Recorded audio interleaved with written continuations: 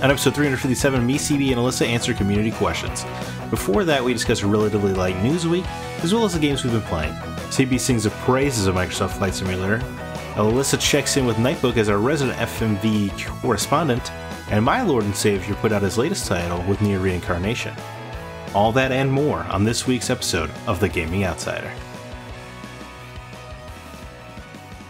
Greetings, programs. Welcome to episode 357 of The Gaming Outsider, video game podcast, the focus on our incredible community. It's Monday, August 2nd. I am your guest host once more, Zack Parkerson, and joining me are my friends, Chris Baronsmeyer. Yay! The Gaming Outsider rules again. Yeah, it's so much better without Scott. Yeah. And because Scott's not here, we get to have Alyssa White. Woo! Oh, yeah. Bring the Guys, lady in. You can say, right. Now, finally, because of female representation without Scott here trying to scare off all the women. I don't know, as much as he plays with his hair, I begin to question it sometimes. He's big on his hair? I see him as a disheveled mess whenever he's on the show. I hope he hears this. Oh, I mean, come on, you never seen him? He just sits there the whole time and does this. That's true. He's always trying to braid his hair. And he always talks about product in his hair. Oh man. Well, let's how about we jump off of Scott and just let's just jump right into what we've been playing, huh? That works for me. Me too. Alyssa, what have you been catching up on? I just started playing Mass Effect 1 again from the Legendary Edition because I had been playing it and then I got distracted by other games. And now I'm jumping back in to finish it up because it's bugging me. I'm like, I gotta finish it and I'm still loving it. I'm almost finished. I'm on the last mission. But yeah, I've really loved just jumping back into the world after so many years and reliving the story and all that.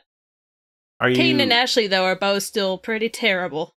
Yeah, I think that they always bottom out on the poll lists of favorite companions. How far are you into your replay? I just left Ilos, and I'm back on the Citadel, so at the very end, going after Saren. I love Saren, man. He's such a cool villain. Yeah, I feel like he doesn't get the respect he deserves.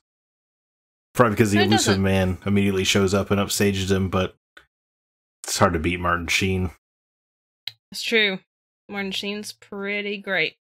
Are you gonna jump right into 2 after this? I'm not sure. Maybe. 2 is my favorite game of all time, so... Whoa! Oh, yeah. This is news to me. It is, yeah. I love it. I actually played 2 before I played 1 originally. Wow. Did you play... Is that because you're a PlayStation gamer and you couldn't play 1? I actually played on Xbox. I don't know why I didn't get the first one. I just got the second one and I was like, oh, I love it. Let's go to number 1 and then number 3. So I didn't get to carry anything over. Who do you romance? Who's your boo? In this game, I romanced Caden, even though I'm like, I probably should have chosen someone else. Right, like maybe a wall would have been more interesting. Well, I mean, to me, Ashley's a little bit worse, but I'm like, I could have chosen Liara or Garrus. Right. Well, but who was your like Mass Effect 3? Who did you end up with? Do you recall? I believe I chose Caden. Oh, okay. But in 2, whenever I played, I was always choosing Jacob. Oh, you don't like to mess with the aliens, huh? I guess not. Yeah. I should try, but I forget the word. To my credit, there we go. In Mass Effect Andromeda, I did have relations with PB. Okay. And with Liam, so... Oof. Little space hoe. Oh, man. If you had hooked up with Garrus, he could have had reach and you would have had flexibility. I should do that next time. That's one of the best. Again. One of the best going lines. After Garrus. Anyway, CB. Like, no. Wow. CB, what have you been playing? Sorry, I've been so sidetracked since relations. Yeah. Space relations, though, makes it okay. I know.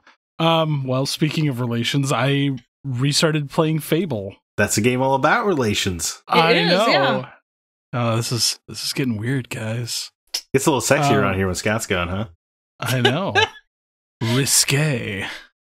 No, just started playing Fable again because it's been, God, since the original Xbox since I've touched that game. Are you doing the anniversary edition? Yeah.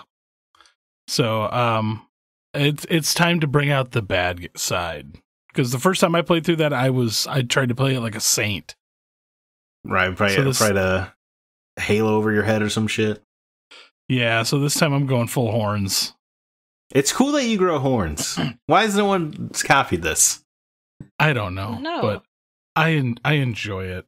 So I for some reason I was just on a kick to pull something out of the backlog that I hadn't played in a long time, and unfortunately I couldn't find my copy of Lollipop Chainsaw. So that's such a good game.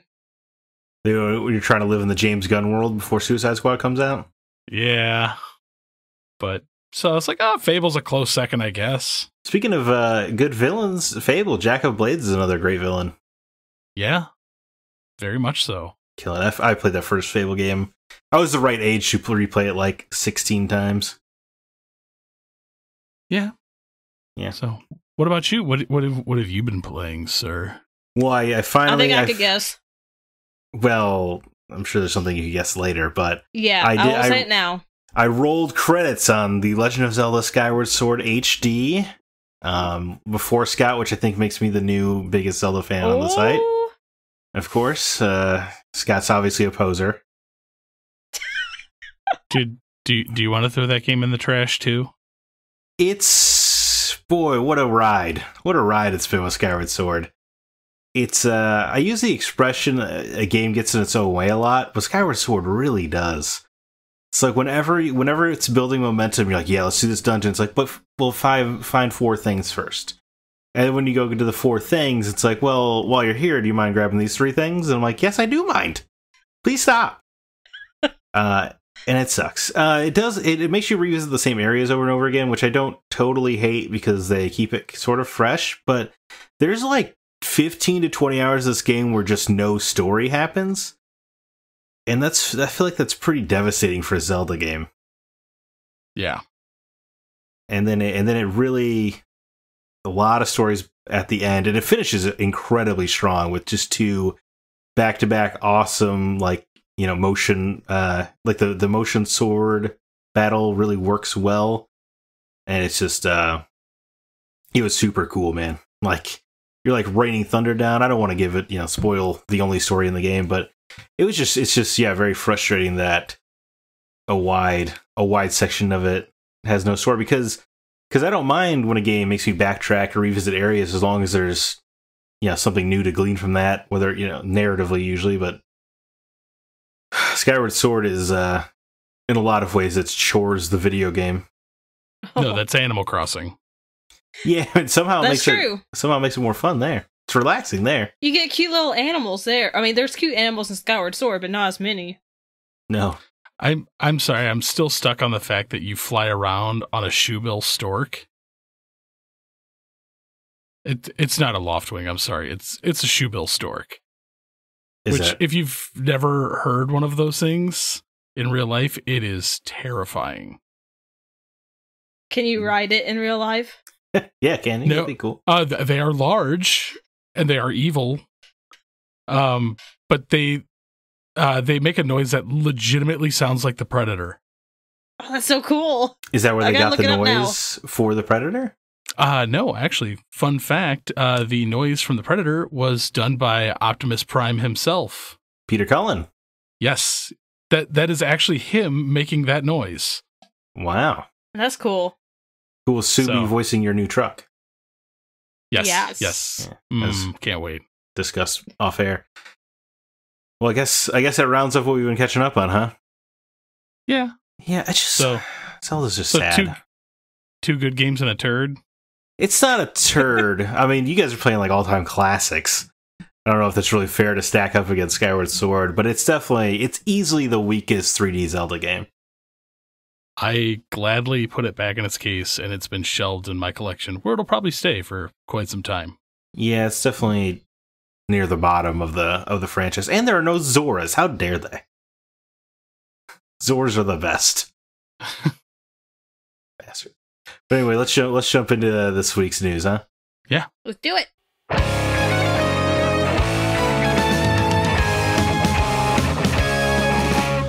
Pretty light week for news overall. Just a couple things jumped in, especially if you're avoiding the Activision Blizzard drama, which I don't feel like we totally need to touch on every week here.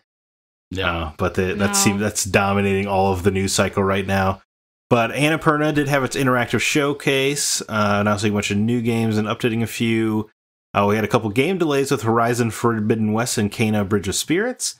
And then next month's PlayStation Plus and Games with Gold titles were finally revealed. I'm not sure anything super exciting to talk about here, but Alyssa, is there anything you did want to mention? Let's talk about the Annapurna Interactive Showcase, because there are a few cool-looking games from it. Yeah, I think the talk of the show had to be Stray, right? Oh yeah, definitely. Playing as a little stray cat in a sci-fi game. Oh my god, it's so cute! Yeah, it reminds me of Tokyo Jungle, but it looks good. In fact, I never played Tokyo Jungle, but I remember seeing gameplay of it. I didn't like it, and I think it was because it was actually quite hard, which I didn't want I didn't want to play as a little Pomeranian in a hardcore action platformer. Yeah, I mean, so you're excited for Stray? I'm definitely excited for Stray. I will say A Memoir Blue looked very interesting. Refresh me on A Memoir Blue. The trailer was pretty vague. It was very artistic looking. I don't really know what you do in the game, to be honest. The art style of the trailer really drew me in. Yeah, but also, the Artful Escape, though, that looks really cool. I know it's been in development for a while now.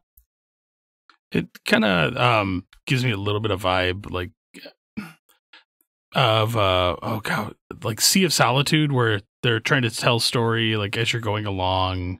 Yeah. And it does look very good. But, I mean, we'll have to see. Yeah. I mean, they didn't even have a release date for A Memoir Blue. Yeah, I agree with you guys. Like Stray is where I'm at. Like that looks like a lot of fun. It's going right for all of our hearts. Unless you hate cats, and then you're inhuman. I know, right?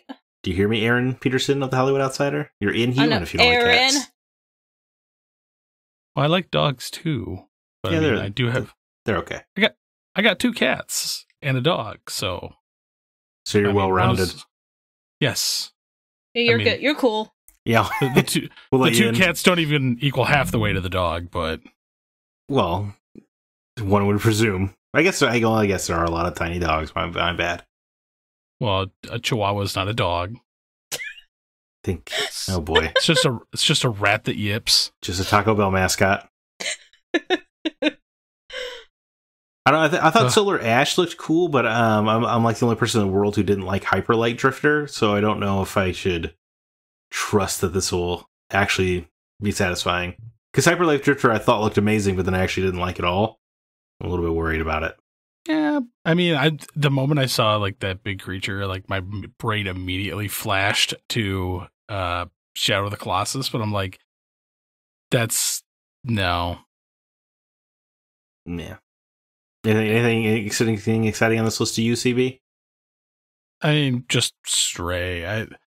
A lot of Annapurna's games I do enjoy, but it's just one of those until I get my hands on it that I'm kind of, I'm on the fence. Yeah, I don't know where to go with it. Because they're obviously they're trying to be the artful publisher, it is definitely like, it's hard to be sold. You know? I mean, They did start out as a movie production studio, and then they got into gaming, so pretension is in their DNA. Yeah, I mean, I'll probably give majority of them a try. Definitely, yeah. I just, like I said, I'm fenced on like everything but Stray. Yeah, I guess I feel the same way. They announced an Outer Wilds expansion, which I thought was cool, but that's yet another game where it seemed to grab everyone but me. It didn't grab me either. Just having the 20-minute loops and then it resetting, and I just couldn't get into it. I played that one for a while, and then the 20-minute loop kind of got in the way of everything. Because I'm like, I really hate having to redo every single one of these things over and over and over and over. So the thought of having to go back to that with an expansion, like, ooh, we're gonna push it out to 30 minutes. Whoa. Like, cool, waste more of my day, please. Thank you. Right. And I remember the ship controls being obnoxious. I knew what they were going for, but it wasn't for me. Yeah. I think we can say it wasn't for any of us out of the three of us. Now, seemed to be a lot of people's favorite game ever when it came out, but not this crew. No. Yeah. Not at all. No. What about you, CB? Anything from this slow week you wanted to talk about? Well, I mean, we'll get this out of the way real quick. Horizon Zero Dawn, delayed. Not surprised. I'm not surprised. I almost didn't even want to put it on the news at all because it's just not even newsworthy because I don't think anybody thought it was coming out this year. No. Just like, remember when they announced the PS5, they're like, God of War 2 coming 2021, and we all just immediately said, that's a lie. I know. Yeah. I mean, to be perfectly honest, I think Q1 2022 is still a bit of a stretch. A little bit just. I only don't because it'll have been 5 years since the first game, and we do know this was seems crazy. Yeah, which I mean, good on them taking their time, I guess, instead of rushing it. But it we know it was a PS4 game originally anyway, so you would think it would be almost done. Yeah, do you remember this game called Cyberpunk 2077? Yes. It rings a bell, yeah. I mean, look how long that got delayed, and that was in development for, I don't know, a decade? Sure. But I'm going to say right now, Q3 2022. I was going to say I don't think PlayStation could take the hit, but it's obvious at this point they could make nothing and people would still buy their console. It's true. I mean, I really think that if that game doesn't land, that's going to be a fairly devastating blow. I think it will continue. I'm sorry, go ahead. I was going to say, especially with the beloved Horizon Zero Dawn, if Forbidden West does not land, and it just gets a lukewarm reception, I think there's going to be a lot of pissed off people. I don't think it'll happen. Just because I think PlayStation does get not quite the Nintendo bump, but there's definitely a PlayStation bump. Yeah, and it'll sell. I've got faith in Guerrilla Games. I don't, but after this last year, I don't have faith in any studio hitting marks anymore. Well, Guerrilla's never made a game I've liked a lot. They've only made because I didn't like Horizon like anybody, or yet another game that I guess just didn't hit with me. Oh, I loved Horizon and the DLC it came out with. See, I loved Horizon, so well, you should be stoked, CB. I am stoked, but I don't think Q1 2022 is plausible. I'm sort of thinking at least Q2, if not later. All right, well, I will be in the rare instance where I'm the optimist. I'm going to say it's coming out Q1 2022. All right. You heard it here first, folks. Kenna, Bridge of Spirits, also not surprised. Yeah, it looks gorgeous. Yeah, this is my most anticipated game for the year of what we have left, and it's just it's take your time. It's just for the needs of this podcast. It really sucks that it's coming out in the middle of September when everything else is coming out. Yeah, it's true. I'm really getting to the point that Q3 is hell window. It's getting pretty gnarly, man. It's like September is a bloodbath. And it still boggles my mind that everybody pushes it to after summer. Right, when free time is lessened. Yeah, kids play games. Release games during summer when kids have time. Kids are happy. Parents will buy games. And Kana's got that real Zelda adventure spirit that appeals to young people as well. That would have been a brilliant game, but I guess they needed the time. I just think marketing-wise, you don't want to be surrounded by every other game, but All right. And then I guess we could just briefly, may as well talk about the PlayStation Plus games that are going to be free starting the first Tuesday of August. Is Hunter's Arena Legends. That's a day one freebie for PlayStation Plus members. And then Plants vs. Zombies Battle for Neighborville and Tennis World Tour 2 are your other free ones. I kind of want to try Hunter's Arena because the idea of a Battle Royale, but a fighting game sounds interesting. But I just also don't think a Battle Royale fits into my lifestyle, so I don't really know if it's worth getting invested. I'm kind of disappointed in the selection this month with PlayStation Plus. Not a big tennis gal? I'm not a sports gal. Yeah, I don't... Nor am I. I am not a sports gal either. Yeah, this one also kind of fell flat for me for PlayStation this month. Yeah, well, what do you think about Xbox with Darksiders 3 being available for the whole month of August? Ukulele running from the 16th to the 15th of September. Then you got Lost Planet 3 the first half of August, and then Garou Mark of the Wolves for the back half of August. Boy, I hate the way they roll those out with the dates. But what do you think about those titles? Little stronger, but honestly, not much better. Yeah. Sure, yeah. No, I've always wanted to play Lost Planet 3, so this will be the perfect time to lie to myself that I'll finally play it. I've never played a Lost Planet game. I don't know if I need to play the other two before 3, so... I mean, you know, Ukulele's solid. It's a sure. good game. Darksiders 3 is I think I gave it a 6 on the site. Like that's a fine game. Yeah. It's like just 4 mediocre games. Right, there's no bangers for either console in August. No. The Lost Planet 3 always kind of looked like Dead Space, like a little Dead Space influence, but with mechs. It did, yeah. I remember that. And I'm such a mech guy, too, and even I'm kind of like, pass. That first Lost Planet, though... If CB says mechs are that's a sign. CB, you gotta play Xenogears. All about mechs. I have Xenogears. Oh. Of course you own it. It's unfortunately just hit that like permanent backlog, which I'm trying to get through some of it. You can use your mech to kill God in that game. Well, anyway, I guess we've chatted up the very little news, so that's fine because we got a lot of games to talk about. But first, CB, why don't you take us through our Patreon offerings here? Well, as most know, we are an independently funded podcast, which means we must pay for podcast hosting services, a website. We do it all on our own, which is why we have a Patreon page for fans to contribute monthly to help offset those costs. Sometimes say it's nice, as well as give back to the community, which we love also doing since we are very community driven.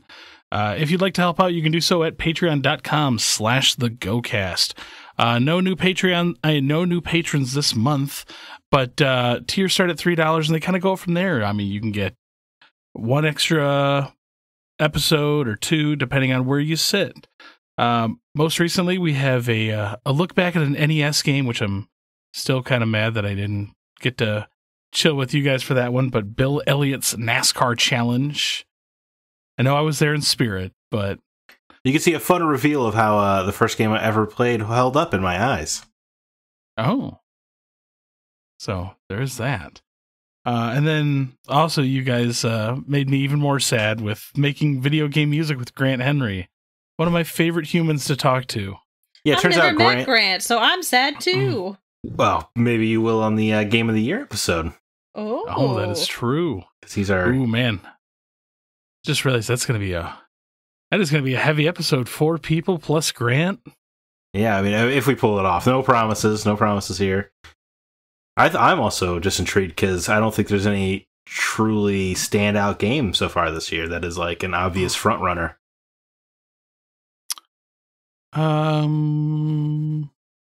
Yeah.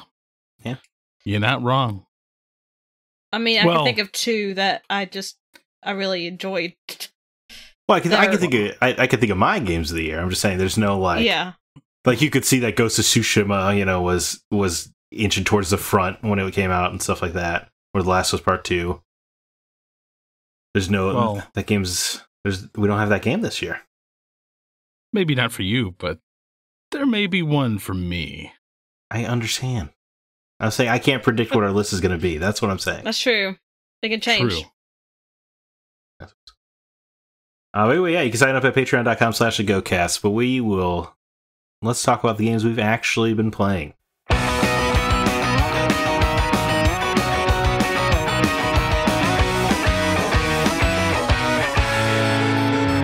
Right before we talk about the games we've been playing, we do got to talk about the games that are coming out. As I just mentioned, Hunter's Arena Legends coming to PS5 and PS4 August 3rd. As we mentioned that it'll be a PlayStation Plus freebie, so if you are a subscriber, snatch it up because it costs you nothing. Dragonstar Varnir is an interesting JRPG about witches where you can like ride your brooms during combat. So Elevation plays a role. Seemed kind of cool. Coming to Switch August 3rd. Psychological thriller game In Sound Mind. Coming to PS5, Xbox Series consoles, Switch, and PC August 3rd. The latest in the Dungeon Defenders franchise, Dungeon Defenders Awaken, hits Switch August 4th. The Falconeer, which is a game I always hear the name of and have no idea what it actually really is, other than a bird combat game.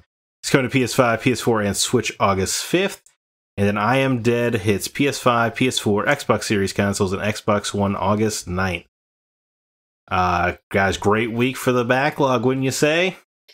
I was gonna say that, yeah. Yep. I've played the Falconeer already. It's okay. Right, it's been on Xbox so long that I had assumed it was already on PlayStation, but I guess I was wrong. Yeah, I got bored really quick with it. The controls are not that great. So, yeah, it's backlog week for me. Yeah, I feel like I'm gonna try Hunter's Arena Legends, and I don't know. The shame of those kind of multiplayer games, like with that dodgeball game that came out a couple months ago, is like even if I like it, I'm not gonna play it because I feel like I can't devote my time to multiplayer games. It is hard to do. Every hour of multiplayer game is an hour I'm not getting to play a narrative video game. Also, I feel like I'm being judged when I play multiplayer games. Yes, so I'm scared. It's just the anxiety of performing for your teammates. It's like, I gotta be good. No, I messed up. They're gonna hate me now. Oh, yeah, I am. Yeah. Well, luckily, I think that's mostly it's 30 players into a combat arena, and then everybody's fending for themselves. So you just have to worry about you, Alyssa.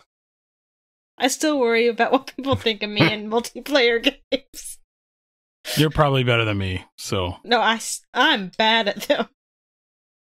If there's not a shotgun and it's not super fast-paced, I'm not going to be good. Wow, this got sad. Why don't we talk about something happy? See, the Microsoft Flight Simulator from developer Asobo of a Plague Tale franchise, which is always interesting, finally made its way to Xbox, and you played it. Tell me, did you fly past your house? I did. I crashed into it. Yeah, well, that's what you deserve. Moving on, now that CB no longer has a home. No, how is it, man? How does it look on consoles? Because on PC, it looks almost unbelievable. It looks stellar. When you're flying around, it looks shockingly real. That being said, if you dip below 100 feet, the graphics take a hard turn and suddenly look really bad. Because you can't just model all of the cities? No. Like, you get really close, like, from a distance, everything looks beautiful, like, because you're flying. That's how it's meant to be. Just like me. I look beautiful from a distance, so as you get closer, the reality starts to set in. Oh, you're beautiful up front. Yeah, you're always beautiful, Zack. All right, settle down now. But no, man, this game is a front runner for me for Game of the Year. Really? But by the way, are you still playing it? Yes. Can you fly to my house and send me a screenshot? Yes, I can. Surprisingly, I have a list of people that have been sending me, like, can you fly by my house and screenshot it? Oh, so I will add you to the list. Thank you. I want to see what my house looks like in this game. It won't probably look like your house, I will tell you that. Okay. Because my house, it's like generic model house number 4. but you can kind of tell from the air like where your house would be.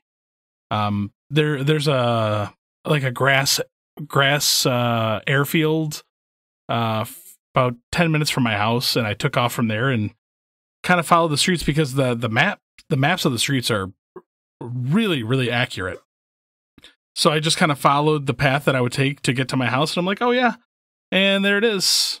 But like you'll fly over Walmart and like you can't tell, it's just like big box building. Right. Well, you don't want to pay for that license.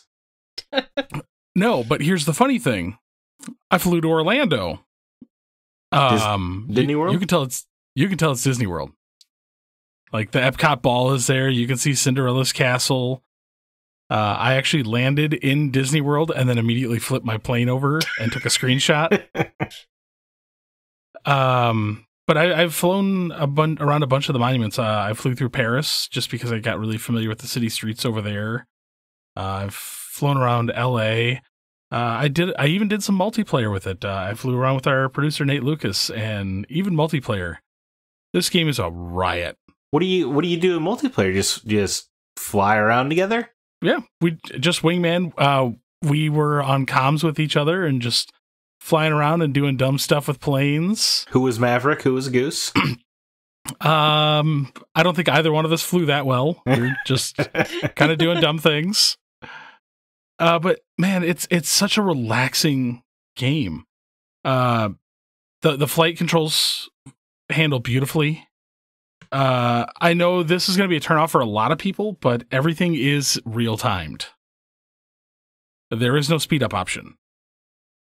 So if you want to fly from here to Paris, it'll take you 8.5 hours. I'm not kidding.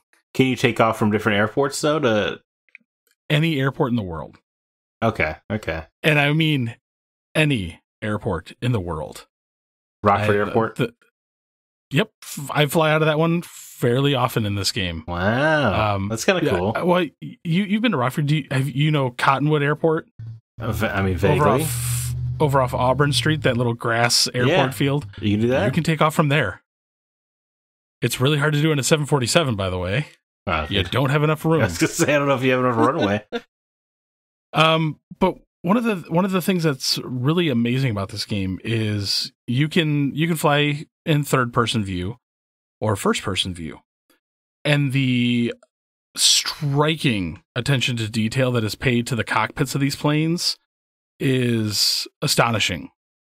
One of the achievements was to start up an Airbus A320 from a cold start. So you literally have to go through your checklist, be like, check battery, turn on fuel pump, switch. And it's one of the achievements. It took me a good 15 minutes to do the startup for this plane. Is it annoying to do with a controller? Yes and no. So you actually have to push down on one of the thumbsticks to go to a cursor mode to okay, point to this switch, click the switch. Okay. It's even a little harder. Doing the first person stuff in the cockpit is a little harder because I'm actually using either a controller or a HOTAS. So my flight stick. Yes, that's right. You invested. Yes, I did. Flying a plane with the HOTAS, wonderful. Doing the first person stuff, nightmare. I have a question. What's a HOTAS? HOTAS flight stick. So it's the traditional flight stick that you see, and then a throttle, and then it's got a bunch of buttons on it. I even went as far to order the foot pedals for the rudder steering. Well, you're going Steel Battalion on this game. Yes, I love flight simulators, and so when they originally announced that this was coming to Xbox console, I was day one in, and I've put close to 24 hours into this game already. Oh wow! Wow. So I've done a whole lot day. A lot of flying. Imagine that, CB, that the act of simulating planes in real time, so 8 hours in the air, is more satisfying to you than Skyward Sword. Yes, that tells you something. It's very peaceful. Yeah, I mean I can see that. It's very hard to describe, but as you're I have a screenshot. I should post it on the Facebook and the Discord, but I was flying through the Australian outback. So it's just all like scrub and everything. But as the sun was coming up. Oh, wow. Because even the day-night cycle in this, you can leave it to real world. That's pretty cool. I like that. It is. And not only that, but the weather. Wow. So you can fly into hurricanes in this game, through thunderstorms, fog. It's all there. I wonder how terrible this will look on my base Xbox One. Well, if you have Game Pass, you can try it. I'll have to report back. But I think this is one of the it is the best flight simulator that I have ever played. I mean, so I feel like that makes sense. Yeah. Presumably, you would only get better as time goes on. Yeah, I mean, it's staggering, and they're doing constant updates for it already. They're already like patching in to make the graphics look better, adding more monuments and landmarks, like taking a little Cessna 150 and like flying around the pyramids of Giza was insane. Okay, man, now you're kind of really tripping my trigger here. It's beautiful. My wife actually sat down and watched me play this for like an hour. Wow. And she hates games. Right. But flying around like Paris at night when the Eiffel Tower's all lit up and the city's all lit up, it's gorgeous. Oh man, fly around Tokyo. Woof. I gotta download this. I was gonna say Tokyo. Yeah. See, we're of like minds. It's definitely on my list. Las Vegas looks really good too. Okay. So, but yeah, it is a beautiful, beautiful sight to behold. So, I highly recommend it. If you have Game Pass, just download this game and try it. You don't need a HOTAS. It's fairly easy to do with just the controller. I'm going to be going as far as I'm going to be buying the Deluxe edition, even though I do get it free through Game Pass. What does the Deluxe do? You get additional planes that you can fly because it comes with a base set of planes. Okay. Do they have fighter planes in the base set? Like military? No. Okay. I was just asking. There's a couple like World War II fighters that you can purchase. Okay. They aren't cheap. The P, I think it's the P-40 is $24. Oh, with real money? Oh wow. Yeah. Oh. It's real money. But the Deluxe edition, if you buy it, you get additional 10 aircrafts, but also it improves the graphics settings for the airports too. So like it makes O'Hare legitimately look exactly like O'Hare. Interesting. So, but yeah, I've been downloading stuff for it. There's this stupid plane that I bought. It's, like take a river rapids like tube. Yeah. Like people go rafting on like a 6-person tube and attach a hang glider to it and a motor. I downloaded that. It was a couple bucks, and man, that thing flies awful. Is it based on a real plane technology? Is it a real thing? Yeah. Every plane is a legitimate plane that somebody has built at some point in time. Honestly, can you fly that sounds terrifying. Can you fly the Wright brothers plane? I believe there is one in the game or something similar to it. I don't know if it's the exact same model, but give it time. I'm willing to bet they're going to put it in this game because they're adding new content to this thing already. Aren't they having a Top Gun Maverick pack coming? Yep, in November. Can't wait. I will be there day one. I will spend all the dollars. From my understanding, one of your top 3. It is. It is definitely up there for one of my top 3 favorite films of all time. So I don't know what planes are going to include in the pack, but as long as the F-14 is there, I will take my dollars and throw it at them.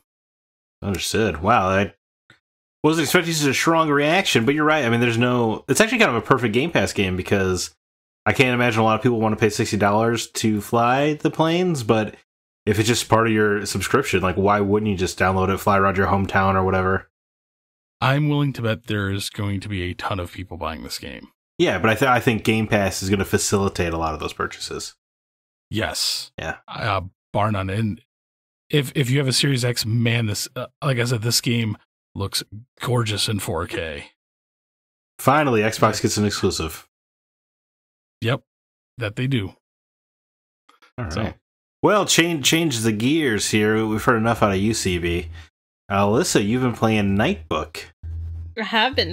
Is this the latest FMV adventure you've experienced? It is, yes. Okay, tell us, is this from one of those companies that just knocks these things out? I believe so. I think their previous game was Made of Scare. Made of Scare? That's how you pronounce Made of Scare, yeah. Yeah, Made of Scare. That one wasn't so much FMV, but No. I know the company fairly well. So I'm kind of curious to see your reactions to this game, because it's depending on what you say is whether or not I'm going to buy this.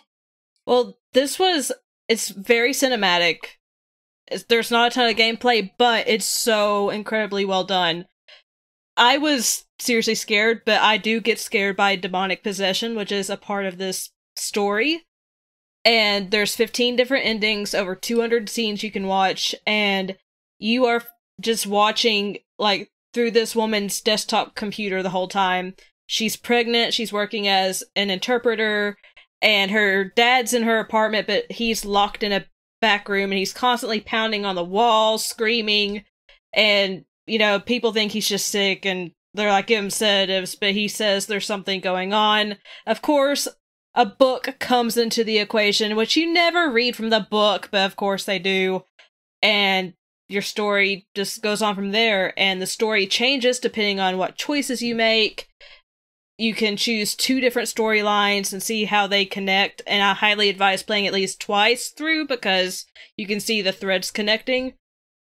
I just think the acting was great. The choices you had to make aren't clear-cut, so you never know if you're doing the right thing or not. I like that. That's cool. I always like when it's a little ambiguity. It almost sounds like they're blending the game Telling Lies with like other FMV. I've never played Telling Lies, but I have heard that comparison be made about this game. Okay. But I loved it, and it is very short. My first playthrough, I think, took about an hour. After that, you can skip through scenes you've previously watched, so you don't have to rewatch them again. So each subsequent playthrough will be shorter. So it's super easy just to play through it, and it does have a content warning before you even start playing. It warns you about adult themes in the game that might not be suitable for everyone. Yeah. Talk about gaming. Yeah, Scott's gone, guys. We get to play. Did you ever play the Infectious Madness of Dr. Decker? I have not, but once I played Dark Knights with Poe and Monroe, I really do want to play that game now. Oh yeah, you really need to play that game. It's that good, huh? I still love it, just because it sounds very much like this, but it's very Lovecraftian. So, that's a happy trigger word for me. Yes. Well, just like the moment Alyssa said demonic possession, I'm like, oh, I'm in. Give me the things. That's all it takes. Yeah, especially I'll from read the book. Yeah, especially from a book. Was this Evil Dead? What's going on here? It does have Evil Dead vibes, and I did nearly drop my controller a couple times because it jump scared me. And I was actually playing the game, and my dad walked into the house. I wasn't expecting him. I'm like, oh my god! Just like the dad in the game. That's true. Sorry, guys, you're gonna have to do the podcast by yourselves for the rest of the show. I'm gonna go play this. Like, yeah, it does seem like right up your alley. I really loved it. I think you would love it too, CB, if you liked that kind of game.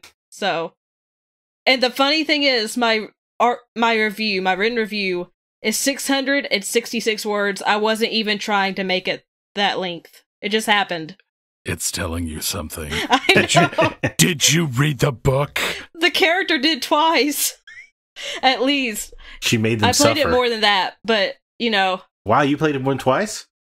Yeah, I wanted to see what happened, but wow, no, with the 2 different storylines, she reads it twice in different scenarios, and then you skip past it with the other playthroughs. That's just a very high recommendation if you keep replaying it.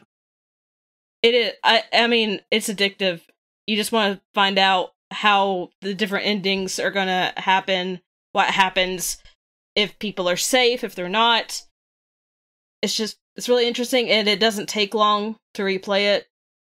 I haven't gotten all the endings yet, but I've gotten several, some better than others.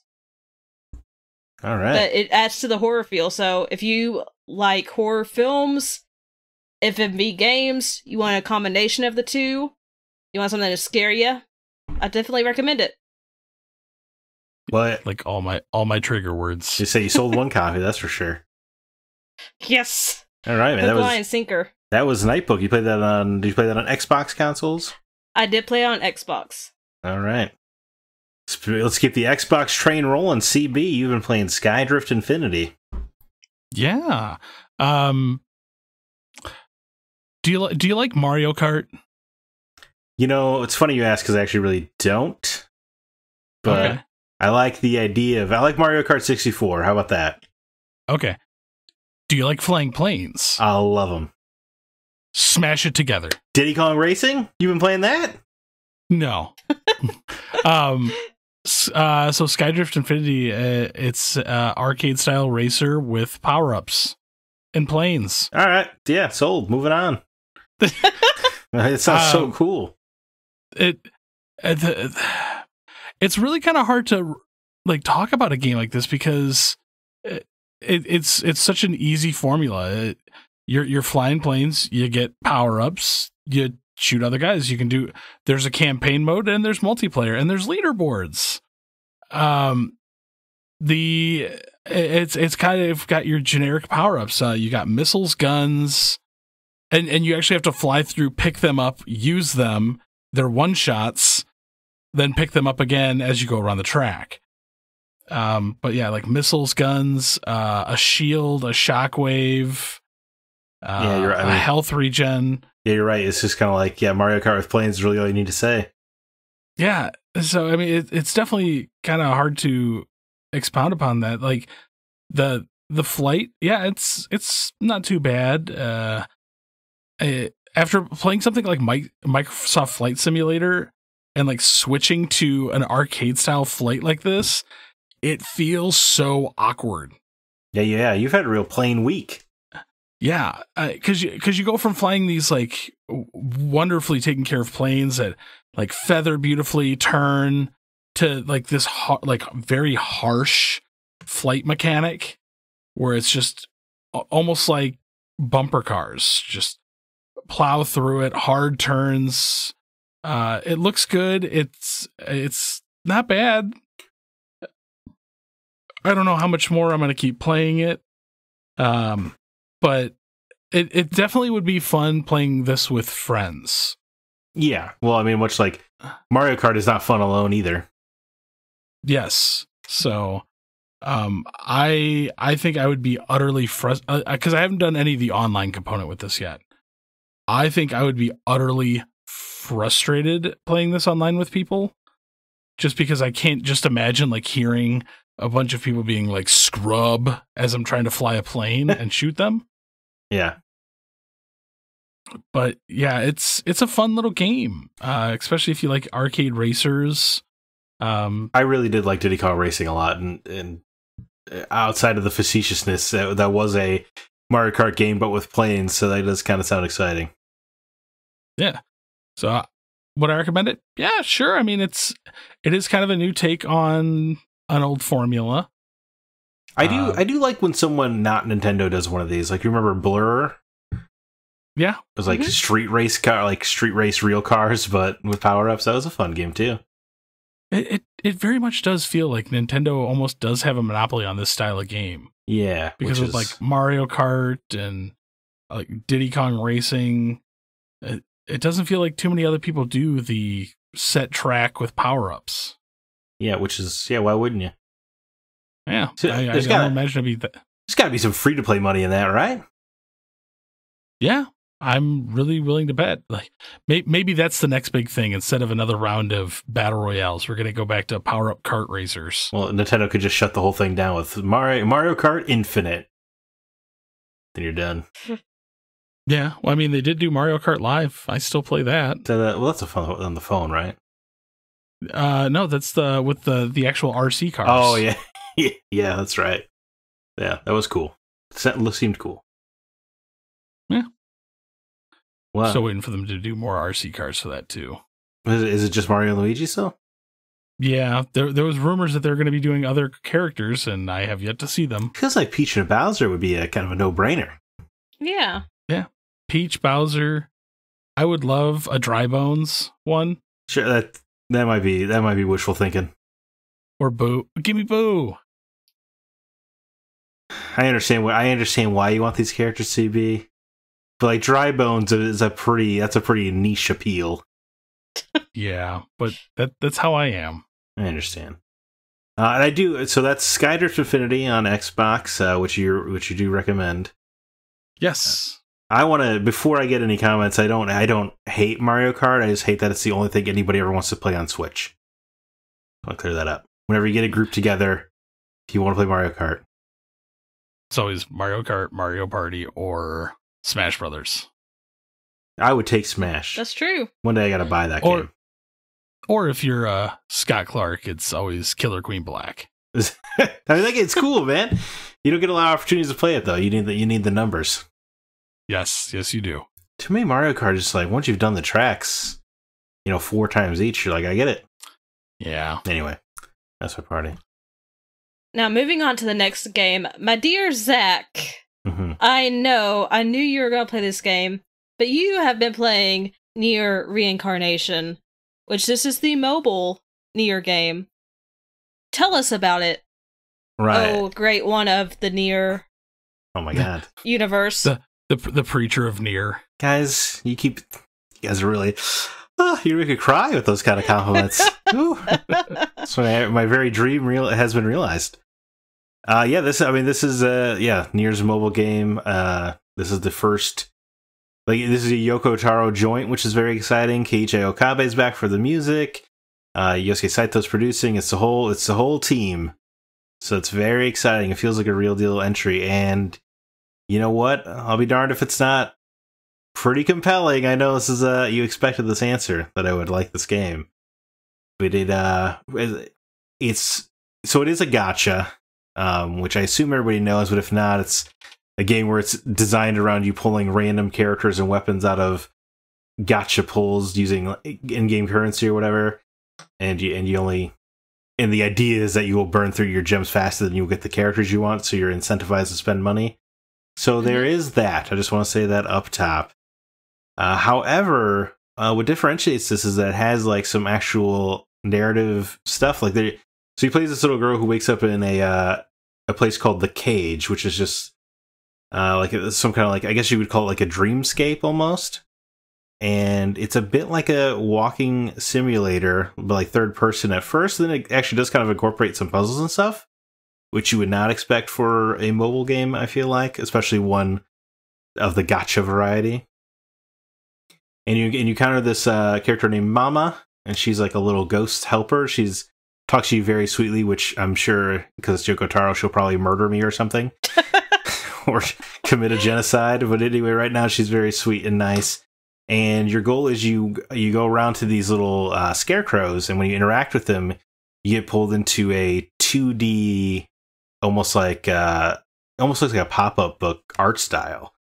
And it turns into a side scroller where you play through, and it's narrated by the character, whoever's playing it.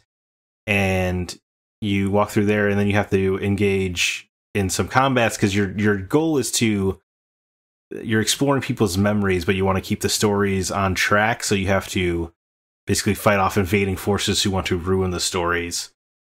And that's where the turn-based combat kind of comes into play. But it's so you played Nier. Those weapon. How when you upgrade your weapons, you get weapon stories. Yes. You're basically playing through weapon stories. Okay. They're each broken into 4 parts, and they're short form narratives, and you get in and meet a character in a side scroller. It looks very beautiful, and especially with the music and everything, it's pretty great. You just kind of explore short stories. And then the combat is like a turn-based JRPG, but it's I would say it's quite simple compared to most. And that's that's probably good. The best thing you can do for mobile, right? You don't want it to be too complex, or else you wouldn't really play. The game is actually kind of already asking a lot of you as a mobile player for the story sections, because each one takes probably like 10 minutes, which is not really conducive to playing while you're waiting in line at the grocery store. But I mean, it's a lot of fun. There's not, if you are curious, I guess if you want to play this for the Drac and Nier connections, there are not a lot so far. But if you're way into Drakengard, you'll be very excited that they have mentioned the flowers at several points, which is a big deal. So I'm curious to see how it connects back. Although Yoko Taro said it only connects because Square Enix makes more money that way, which is a perfect Yoko Taro answer. I do have a question. Okay. The characters you get in the Gachapons, are they characters we already know, or are they brand new characters? Or a mix? Great question. So during launch until September 7th, it does have an Automata crossover. And with that, you can, just by doing it has like daily quests for the crossover, and just by doing those, you can get 2B, 9S, and A2 as a look from Automata. But only through the gacha pulls can you get their new kind of sexier looks that are exclusive to Reincarnation. Ooh. Which is good, and they're also stronger that way. They're the 4-star variety instead of the 3-star. I do have A2, which is very exciting. But outside of that, these are all brand new characters from the short stories. Like my main right now is a guy named Demos, he's a frickin' android gunslinger who's got bandages all over his face, and he talks in like a semi-robotic voice, but he's friggin' awesome. The first 2 short stories were amazing. Very Yoko Taro, which is great. And yeah, I'm curious to see how the like exploration thing goes, because it seems there's more than you would think going on for a mobile game. Like it almost, when you're exploring the cage, it feels like a console game where you're walking around and it's beautiful, and there's like a lot of there's a lot of narrative stuff happening, and it's just like super weird. I mean, that's Yoko Taro, so right, that's what we should expect from the franchise. But like the music, especially the battle music, is absolutely beautiful. But no surprise there coming from Kiichi Okabe. Yeah, definitely play it with headphones if you're gonna play it. But yeah, I'll try not to talk about it all the time on the show. But it's really exciting to have. I have daily Nier now. Like that's pretty cool. That's extreme. Right, absolutely. And there are a lot of like combat focused quests and stuff, but the idea of like this mobile game that's being supported by the gacha money, that is usually in these kind of things, but then also it has this short story, like you could just add a short story every few months or whatever. Like this is a pretty cool system. And if you are an Automata fan, the crossover going on right now has a 2B and 9S short story that if you're into their romance is pretty top notch. I gotta play this game now. Yeah, I mean, there's no reason not to, right? Like, I haven't had to spend money yet, although I might have. But it hasn't really necessitated it yet. The only reason I have and each character has they have like star ratings, 2, 3, or 4 stars. But when you get the rarer versions, which is typical for this kind of mobile game, because you waste your time on a 3-star version of a character, then you get the 4-star, and you're like, well, great, I just wasted all my resources on this lower version. But at least in this one, they have a different costume based on the rarity, which is cool. There's also an angry old guy who looks a lot like Nier, and he sounds like him too, and it's really exciting for me. Papa Nier. Papa Nier. Yeah, and my understanding is in Japan, they had a Nier Gestalt Replicant crossover where that guy gets a Papa Nier outfit you can wear. Cool. So that would be... hoping for that to come to English soon. Japan gets all the cool stuff. Yes, they really do. Especially the Nier stuff. Yeah. Square Enix has their own book division now in North America. Get to translating, guys. Stop wasting my time. Let me buy Grimoire Nier in English. Yes.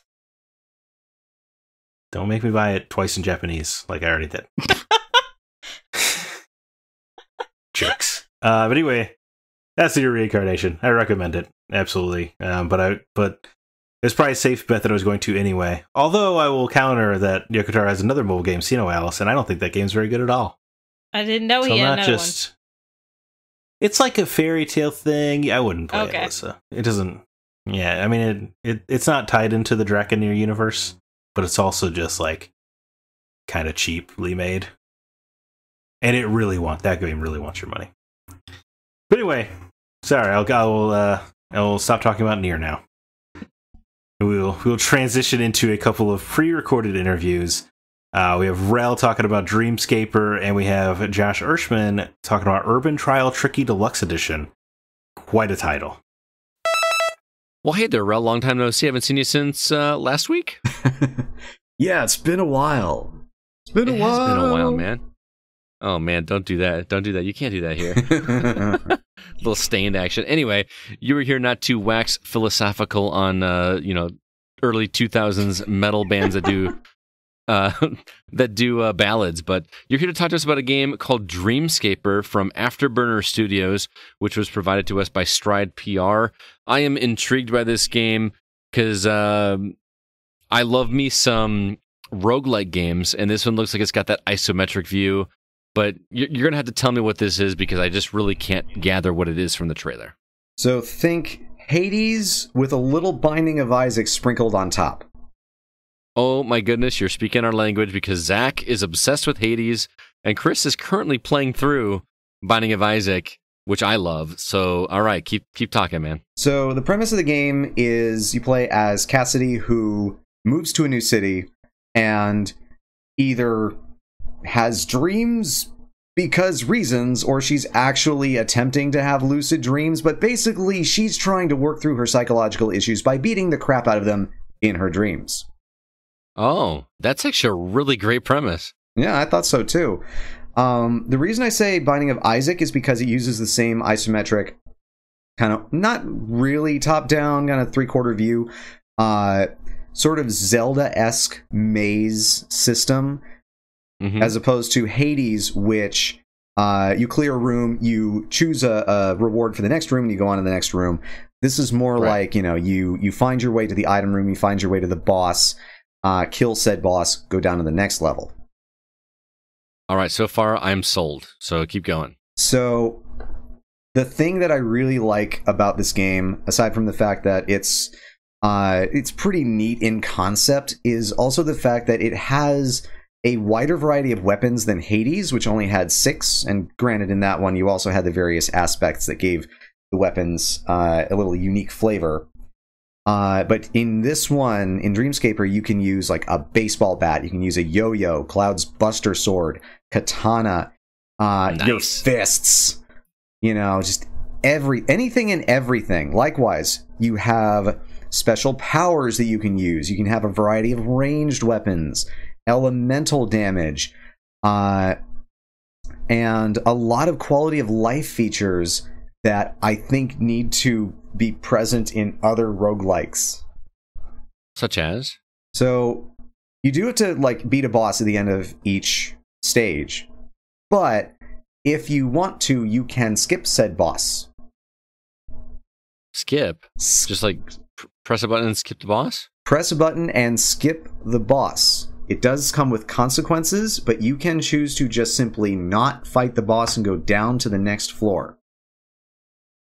But you're missing out on a bunch of rewards as well, aren't you? Isn't that kind of the fun of a roguelike, is beating the boss and getting all the really cool loot? Correct. Pretty much every boss drops an item that boosts your max health and gives you some other statistical benefits, as well as health potion and currency, all that kind of thing. So it's absolutely worth it to beat the boss. But if you think that you can't beat the boss, or you have really low health, you're definitely going to die, but maybe you won't on the next floor, you can just decide, okay, we're going to skip it, go down to the next floor.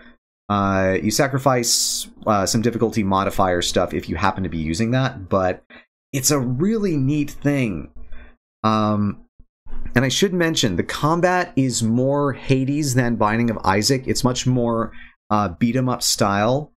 But if you think Hades is a little too fast-paced, for instance, Dreamscaper is a little slower and more deliberate. Not like super slow or anything, but it's definitely a little bit more forgiving than Hades. Okay, and then I know that a lot of people hear Binding of Isaac and they immediately go to piles of poop. Is there any piles of poop? No. In this game? No, right, no, it does not use the squick type gross out stuff that the Binding of Isaac has. It's mostly just the level layout. Like, I remember playing through it in one particular run and thinking, this is kind of laid out like Binding of Isaac. I wonder if they have secret rooms kind of like how the Binding of Isaac generates them. Oh, they do. Okay. Because like you also... So there's like bombs and things like that? Yeah, exactly. It has bombs and keys. And some rooms are blocked off by locks, and some rooms need to be bombed open. And you can find secret rooms and puzzle rooms and challenge rooms and all kinds of things once you unlock them in the waking world. Because that's the other aspect of the game. Once you get knocked out of the dream, because you never actually die, it's a dream, you can go into the waking world, go into various locations like the park, a cafe, record store, etc., meet people, present them with gifts, have conversations with them. That unlocks other permanent stuff. You can use currency that you gather in the dream to unlock other permanent stuff. So it's very much Hades in terms of the permanent unlocks, story progression, and the gradual building of relationships with the game's various NPCs. I am sold on this game, man. I mean, you told me 2 games that I already like, and just, I don't know, this is a game I have to play. I assume you're going to recommend it for everybody to check out? I would absolutely recommend it if you're a fan of Hades. Binding of Isaac depends on if you like absolutely need to have, that same sort of like shooter shmup type of thing, because it's a little bit less of a shmup than Binding of Isaac is. But yeah, I would absolutely recommend it. It's very, very good. I still have a lot more to unlock, and I've gotten pretty deep into the game. It's currently available for $25 American on Steam, and I believe it is going to be, for Nintendo Switch as well. It's also on Epic as well, so if you're tied to that platform as well, you can play it there. So, Dreamscaper sounds awesome, and maybe it may be a game that I need to check out, because man, I love me some Binding of Isaac. And watching CB play it recently has made me want to get back into that. So maybe this will be the route I go instead of going backwards, going forwards. So, Ralph, thanks so much for checking this out. I know that you've done a YouTube video for this as well. Where can everybody check that out? They can find that at my channel at youtube.com/relplays. That's RELLE plays. Awesome, man. Looking forward to checking this out. Thanks so much for taking the time. Thanks for having me. All right, we'll catch you later. Later. Hey, everybody, this is Chris Behrensmeyer, and we have a special pre-recorded interview here with Mr. Josh Ershman. How you doing, Josh? I'm doing well. Good, good. You've been playing a little game for us called Trial Tricky? Urban Trial Tricky. Yep. So I actually haven't really had a lot of experience with this game, but I was looking at the trailer, and it kind of reminds me a lot of the Trials games that are out there. Yep. But just a little more cartoony. Kind of fill me in. Yeah, it's definitely a lot more cartoony. The old Trial games where they were like super precise, this definitely gives you a lot more leeway. Instead of just trying to complete a track, now it's more about doing different kinds of tricks on your motorcycle and getting combos. And the more combos you get, the higher your score. And levels are really short. They're like, I usually get like 30 seconds, and most of the maps are really, really small. Okay. But that's good. I mean, you can flip your bike either way. So on normal Trial games, you can only go one way. On this game, you can actually do 180 and go either way on the map. Okay. So is it more or less just trying to get to like a certain point level, or yeah? Okay. Yeah, there's 3 different modes in single player. There's timed events, which are just like race as fast as you can to the end. There's trick mode, where it'll ask you to it's freestyle, do as many tricks as you possibly can. And then competition mode, where as you're racing along, it'll ask you to perform a trick. And if you perform a trick, it gives you bonus points. Okay, very nice.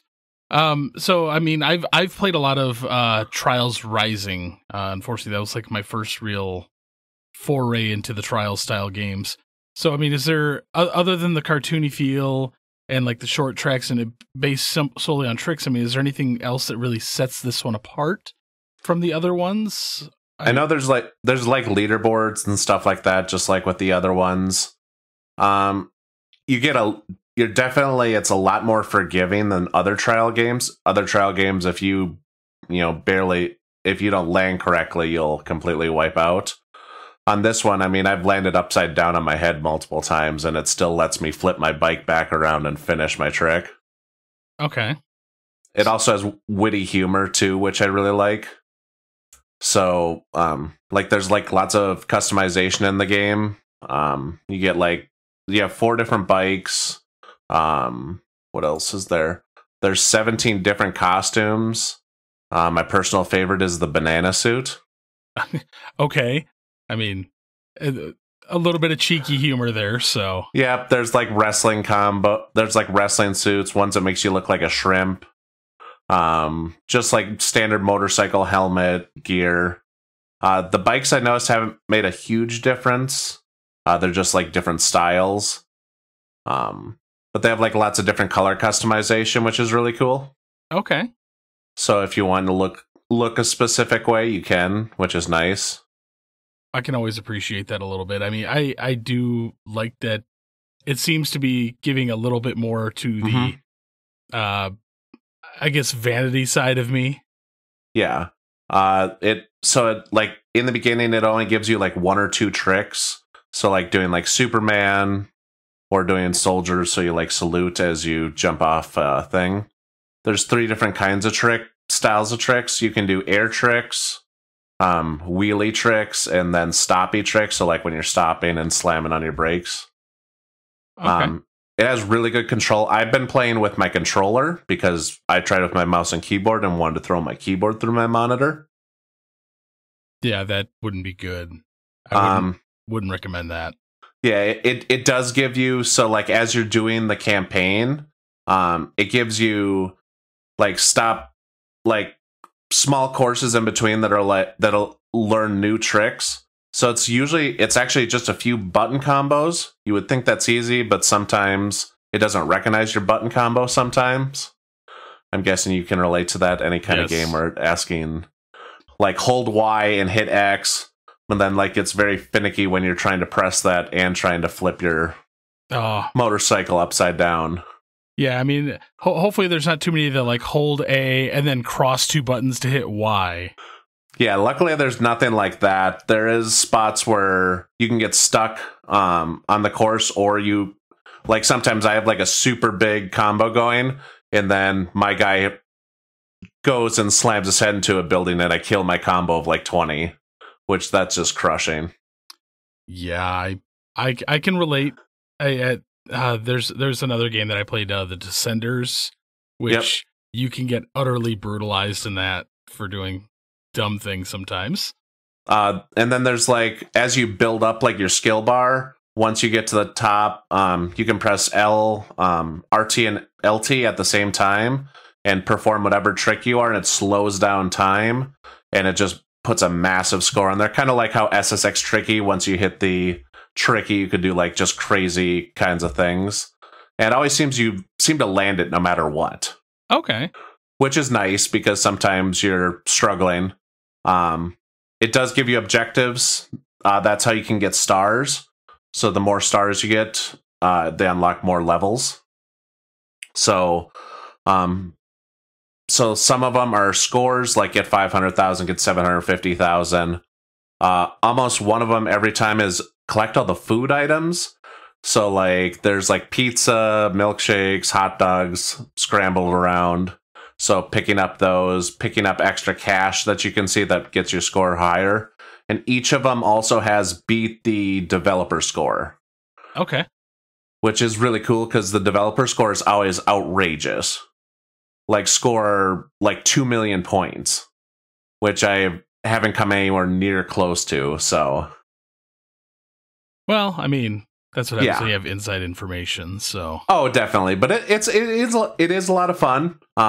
Definitely, it's got like the trial style courses where, I mean, you get standard just jumps, and then you get like twisty tracks that are split into multiple different levels. So it's kind of like as you're going up, you kind of have to rotate your bike around and then hit brake and then jump over other parts of the level. So it's really fun. okay. So, would you recommend this game to people? Yeah. Oh, yeah. If you're someone who likes to chase leaderboards and stuff, this would definitely be a good game for you. I'm sure it's probably got some easy achievements on Xbox as well, so I'm sure Scott will love that. Yeah, I'm willing to bet he will. So, all right. Well, that is Urban Trial Tricky. Thanks, Josh, for stopping in, and I will actually kind of be looking forward to this one. CB. Wow. I was going to have you run us through this housekeeping, but there's not a lot. Not a lot of new members on Facebook or Discord this week, No, huh? sad face. But come join us. Yes. fine. Yeah, you could. Well, when you say it in that voice, especially. That'll sell them. We have girls over there now. Now Alyssa, Yeah. is here. Yep. How exciting is I got that? female. Selling point. Representation. Perfect. But we have a Facebook, facebook.com/group/thegocast. And you can catch us over on Discord, where you can find the link to that on thegameoutsider.com. Discord's that's where you'll hear me chatting if you, for some reason, want to hear me talk about Nier more. I'm happy to do that in Discord. But please leave us a review on iTunes, if you will. 5 stars means 5 stars or bust, of course. Oh, it means a lot. Helps the show get discovered and whatnot. Let's jump to our From the Outside In topic.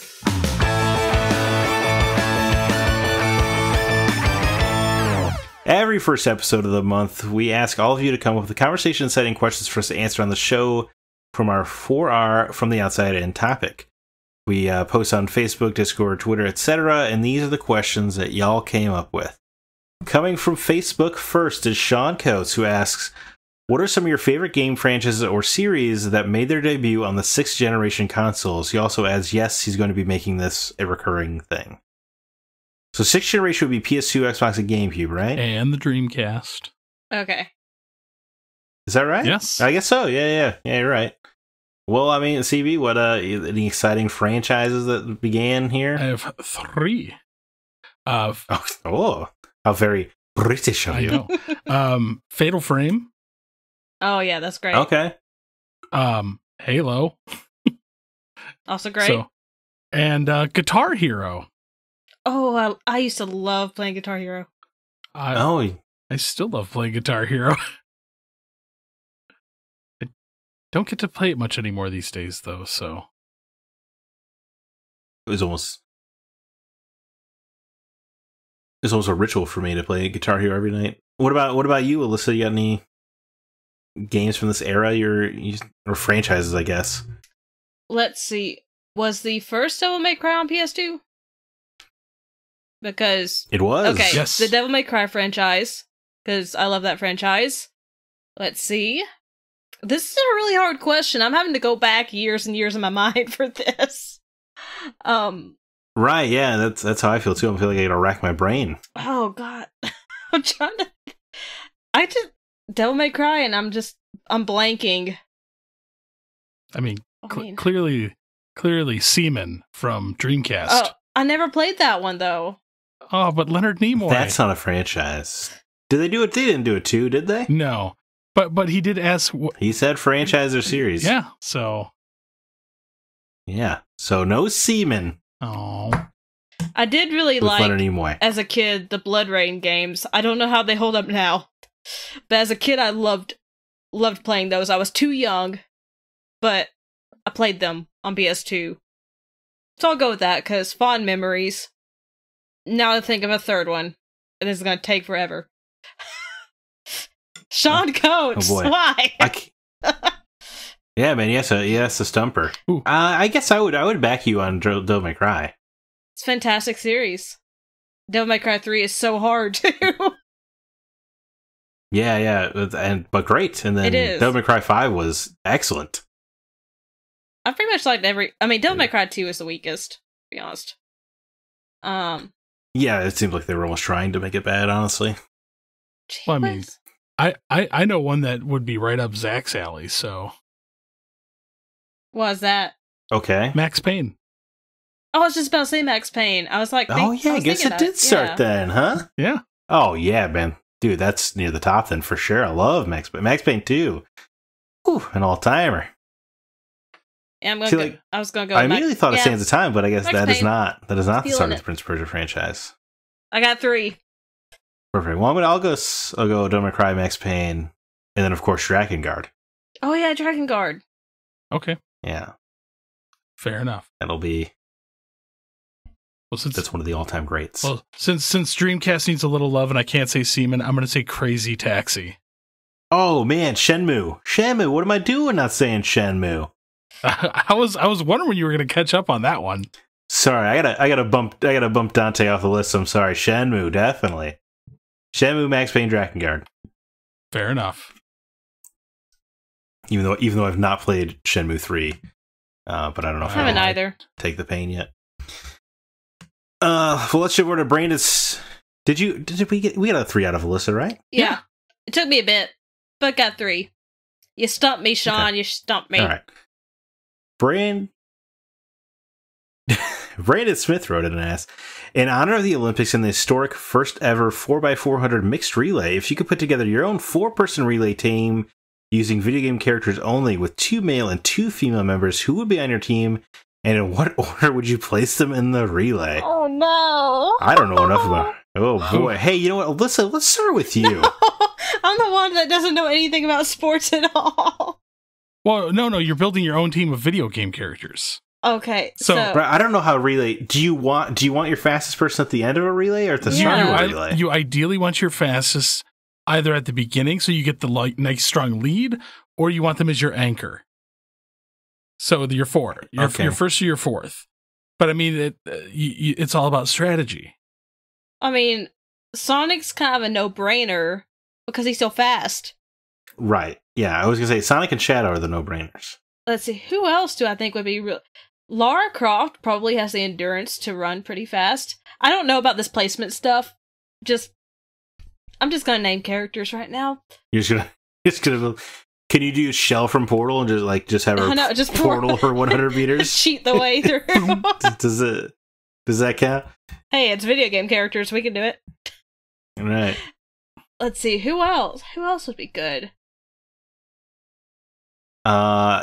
You know what? I guess I should let you actually build your team before I interject with mine, huh? I'm holding everybody up with these questions. Oh, no, you're fine. See, Bayonetta. Oh, Bayonetta, because she has that dash. Oh, that's... Well, she also got huge legs. She does, though. I'm adding Bayonetta. And plus, everyone would like to look at her. So... That's... Yeah. I need one more. One more. Let's go with Roach from The Witcher, because we need a horse on this team. All right. He's a dude. I like that. He might even fly. Who knows? Wow. All right. I mean, what about you, CB? You got yours constructed over there? Yes, I do. Okay. So leading off my team, I have Yennefer. Oh. Because she's just going to magically portal herself across. Echo the Dolphin is my second. Okay, it's gonna be tough on land. So, well, but this is I'm assuming. Oh yeah, well, I forgot that. For some reason, my brain was thinking water. So if we have to do that, I will remove Echo the Dolphin. Probably wise. And flop it to death on the track. And I will go with Master Chief. Okay. So, then I have Sonic, of course. Right. And then to round out my team, since my original answer will also not work, I'm gonna have to go with probably Shadow. Because originally what is that? Is that 3 boys though? You know what? Then I will go with I will move Sonic to my number 4, and I will put Lara Croft in as my number 3. Okay. Because originally I had this built for water. And so I had Yennefer, Echo the Dolphin, Sonic, because there is the swimming section. And well, he could also just run on the surface if he needs to. And then I had the Razorback from Hydro Thunder. Okay. I mean, I guess it's character. So yeah, that's who I will go with though for my 4. Okay. I would say Sonic and Shadow the Hedgehogs are going to be my anchors, and then a fetch from Infamous First Light. Oh, good choice. Because she can do that kind of teleporty thing. And oh boy. Well, since you brought it up earlier, I think you have to go with Shell. Shell's good. What about Crystal from Star Fox? And she just hops in her R-Wing real quick. Yeah. Just kind of cruises down the track for 100 meters. What are you talking about? She doesn't even need to be hockey. She can have her R-Wing already booted up, just like throw the baton into it and just launch. Perfect. And you know what? Another character everyone would like looking at. Yeah. Is that just me? Foxes are in, okay? We're getting weird here tonight. It's okay. We're getting into the furry section. Hey, man. I don't know if you've ever seen some of Rare's artwork of her, but I think they had some furries on staff. All right. Well, I'm surprised we handled that at all, guys. Me too. But we did it. We got there. It's okay. All right. Well, now let's jump over to Discord, starting with Thomas Bex, declares even, we are going on a date. But then follows up, where would you take me? Is money an object? I don't know. You tell me. Will your wife frown on you spending too much money on Thomas? No. She likes Thomas. That's good. We hung out both here in the States and in Ireland. Wow, I didn't really. You've been to Ireland? Yeah, that's cool. Oh, okay. So humble brag. Yes, it is. So, if money is no object, then Thomas, you and I, we are going to go to a Cubs game and hang out. And then, that's a good one. And then we will fly overseas and we will catch a football game. Wow, big day. Yeah. That's a long day. Yeah. But I mean, if you time it right, it's all good. And then we will end with a lovely picnic at the Cliffs of Moher in Galway. Oh, that's nice. Wow. Well, who's going to top that? I can't. I mean, if I suddenly become rich, Thomas, you can choose if we go to Disney World, Disneyland, or Universal Studios. We'll just spend the whole day there.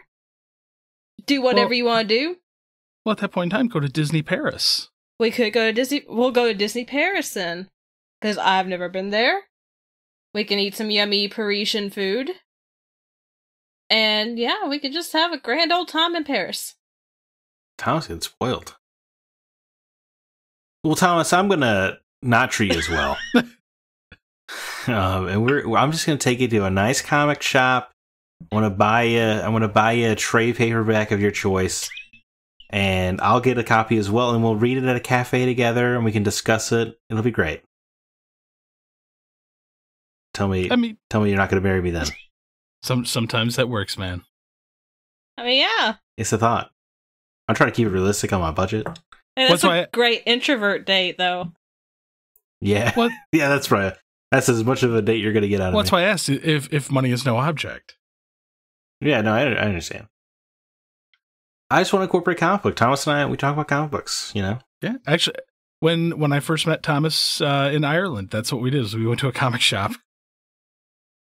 That's all. How are the comic shops in Ireland? Not bad. They had a lot of nice stuff. Are they any different at all? Really? No, not really. Just everything's in euros. Oh. LD Gundy 7 asks. First he rebutted to Thomas by saying, "LOL, contestant number 1. If I was food, what would I be, and how would you eat me?" And the answer is, "You be a cheesecake, and I would eat every crumb." Oh. Yeah. Anyway. Okay, seriousness. I love how the newer Fallouts have their bartering system set up, with the idea that things are traded back and forth and then accepted all at once at the end. I really wish more games would adopt that system or style because some barter systems seem to take forever or cut into thanks for buying segments that force you to buy items individually. Are there any systems or mechanics that work so well in one game that you wish it was in others? I will kick this one off. Okay. Okay, you're right. With a little love for Mr. Zack Parkerson, the Nemesis system. Oh yeah, needs to be in more games. It's absurd that it's not. It must be patented or something, right? Like, why wouldn't somebody use this? I don't know. It's just like we only ever got 2 outings of it, and the second time it wasn't that great. No, it was not. Or worth playing at all. They turned Shelob the spider into a sexy woman, though. Yes, they did. That was bizarre. Can you imagine like an Arkham style game though with a Nemesis system? Oh, that'd be so cool. I mean, to me, a superhero seems just tailor built for this because of the no killing. Yeah, right. Like it makes so much sense. But no, it'll never happen. I mean, I'll say for me, and I say it often, is active reload. Yeah.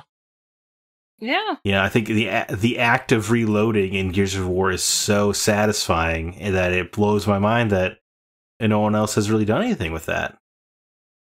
Yeah, that is kind of weird.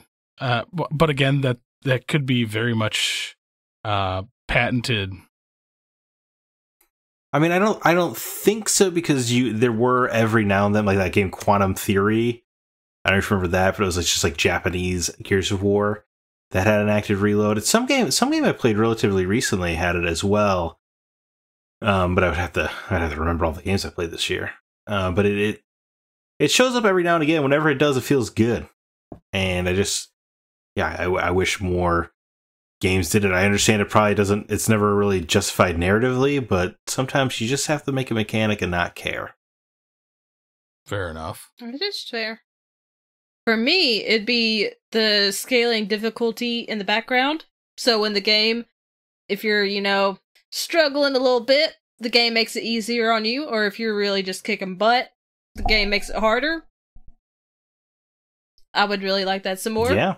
Instead of having to choose a difficulty level.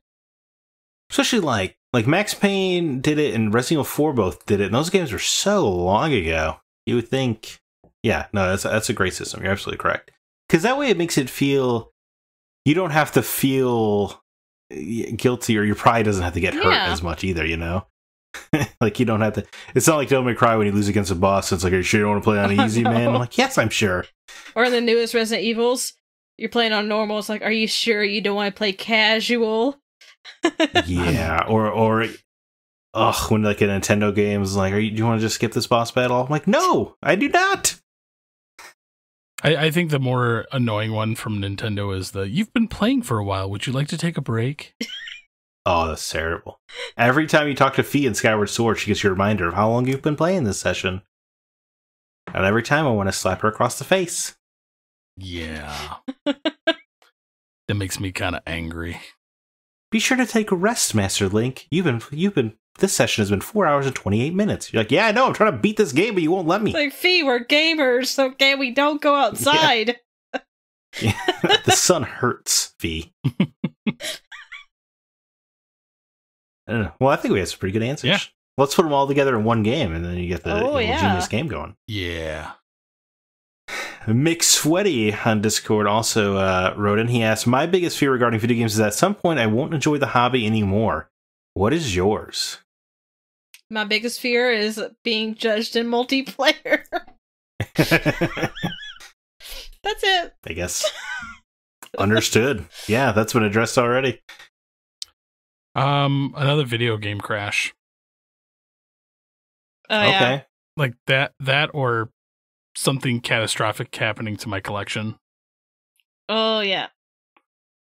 I would be a very sad boy. I mean, that would be miserable. The collection thing. Oh my god. Biggest fear for me is all of my favorite franchises being open world, I guess. I just don't. I can't engage with open world games the same. So, like, if they made another Splinter Cell and it was open world, that would just be that would feel awful to me. Or even like, I don't know, like there are games that are open world, like a Final Fantasy, I guess is technically open world, but it doesn't feel that way, you know? It doesn't feel like an Ubisoft or EA kind of open world. So I guess that really is just kind of my fear. Is that everything will need to be 60 hours, and it just doesn't. That's not the case. An open world Nier surrounded by microtransactions and commercials. Right. Climbing all the towers. It'll be great. Yeah, that would crush me. I'm all for the hub and spoke systems or the a gear gated adventure, but there's that you can have too much of a good thing. But Caramel Bear, speaking of too much of a good thing, he offers you a blank check here. Caramel Bear asks, you're allowed to create a game with a blank check where the only requirement that needs to be met is that the game has to contain one thing that's controversial. Aside from that, everything else is up to you, setting, story, etc. What would that one controversial idea be? See, to me, I'm curious if he means like a controversial gameplay mechanic, or does he mean like a controversial narrative idea? I came up with a controversial narrative idea. I'll let you two go first. Oh boy. Yeah, I feel like mine's pretty controversial as well. You know what? I'll start it off. That's fine. I've talked about this on Smirk, my storytelling podcast all about morality and ideas, is that I would love your controversial element to be is you have like a romance story and then it turns out the characters are related, but they don't find out until later. So Luke and Leia? Kind of, but in this scenario, they decide to stay together anyway. If you watch some certain anime, this already happened. So. Okay. Yeah, I guess it is. It does sound like something Japan would do. The inspiration does largely come from Arrested Development, where the main character's son has a crush on his cousin or whatever, and there's a lot of back and forth about whether or not they're related, etc. And I remember being a kid. I'm like, what does it matter if they're cousins? Especially if you don't procreate. But anyway, you can listen to an episode of Smirk if you really want to hear more information on that. I just think it would be interesting, or shocking rather. I guess it is almost shock value, is if you do tell like a beautiful love story, like a Tidus and a Yuna, but then also they're cousins or something. Okay. So, top that, CB. All right. You got one, Alyssa? I'm thinking about it. All right, I want Wolfenstein 3, but it has time travel elements, and I want to put BJ Blazkowicz in front of Baby Hitler. You want to infanticide? You want to murder some babies? Make the player pull the trigger? Yeah, but again, it's like you know what's going to happen, like who this person is going to grow up to be, but at the same time, like it's an infant. But it's going to be almost like the that scene in Last of Us 2 where the game just waits until you push buttons. Oh boy. And it doesn't cut away. You're right. That would be controversial. Yeah. I can tell you, I have another controversial idea that I had for years. Because I always thought it would be very interesting if at the end of the Gears of War trilogy, Dom and Marcus were together.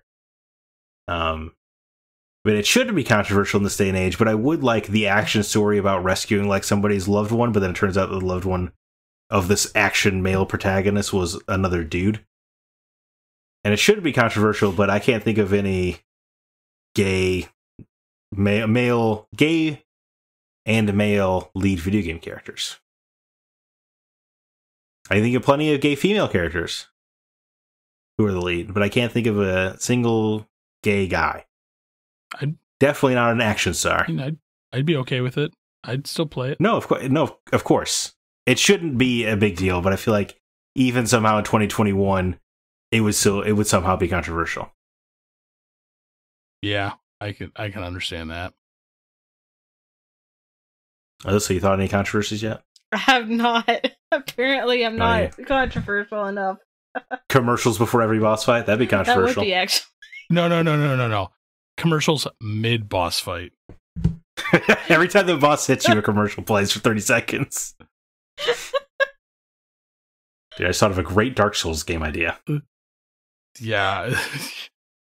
But you know what? I'd be more okay with it if they did the RoboCop commercials, where like they're fake commercials. Oh yeah, that'd be kind of a fun for a one-off boss fight in like a sci-fi game or something. Yeah, like his psychic into you with ads. His psychic attack just ports these like horrible commercials into your brain. How has Hideo Kojima not done this yet? I have no idea, man. I thought something that it's not really controversial, but it could be annoying. Is you start the game off, in your native language, but then the game just automatically switches to another language you don't understand, so you don't know what's going on with the story, and then periodically it switches back to English. You still don't know what happens, and then it goes back to the other language. So the whole time you're like, the story, what? Oh no, we'll take that a step further. It rotates through every other word, rotates through a different language, and there's no subtitles. Yes. We're gonna learn language the most difficult way possible. I don't hate it. I don't hate the idea. But we also have to include like defunct languages like Latin, Greek. It'd be fun if it was randomized, right? Yeah. And the community could work together to piece together the actual story. Again, that seems like a Hideo Kojima thing he would do. Right, yeah. Yeah, apparently this is just, we're all thinking like Kojima. That's how you get these things done. I'm going to laugh if somehow that pops up in like his next game. I'm going to be like, no, we missed it. It's like, we need credit. Well, then we would know he's listening to the show. That'd be nice. Yes, it would. All right, well, let's move away from controversy here. Drew Ross writes in, you can meet 3 famous people for an hour each. Who would you meet and where would you spend that time? Feels like another tough question. The funny thing is my partner at work and I recently had this conversation. So you're prepped. Yes. So I will go first. Number 1, Neil deGrasse Tyson. For anybody who knows me, that should be a given. Yeah, I was going to say that should have been obvious. But Park Bench in Central Park for him. Okay. So homeboy gets to stay in New York where he is. I'm okay with that. Number 2, Jim Lovell. From who that is. He was on Apollo 8 and Apollo 13. Tom Hanks' character. Oh, okay. So my dad got a chance to meet him here a few years back. Talked with him. He said he was a really nice guy. I love space and everything like that. So just sitting down and talking with him like over dinner would be awesome. And then my number 3 would be John Carpenter of movie director, The Thing, Escape from New York, Escape from LA.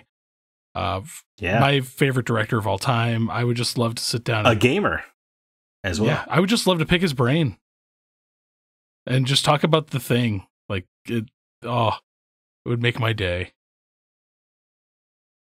And I don't care where we talk. It just, for him, anywhere would be fine.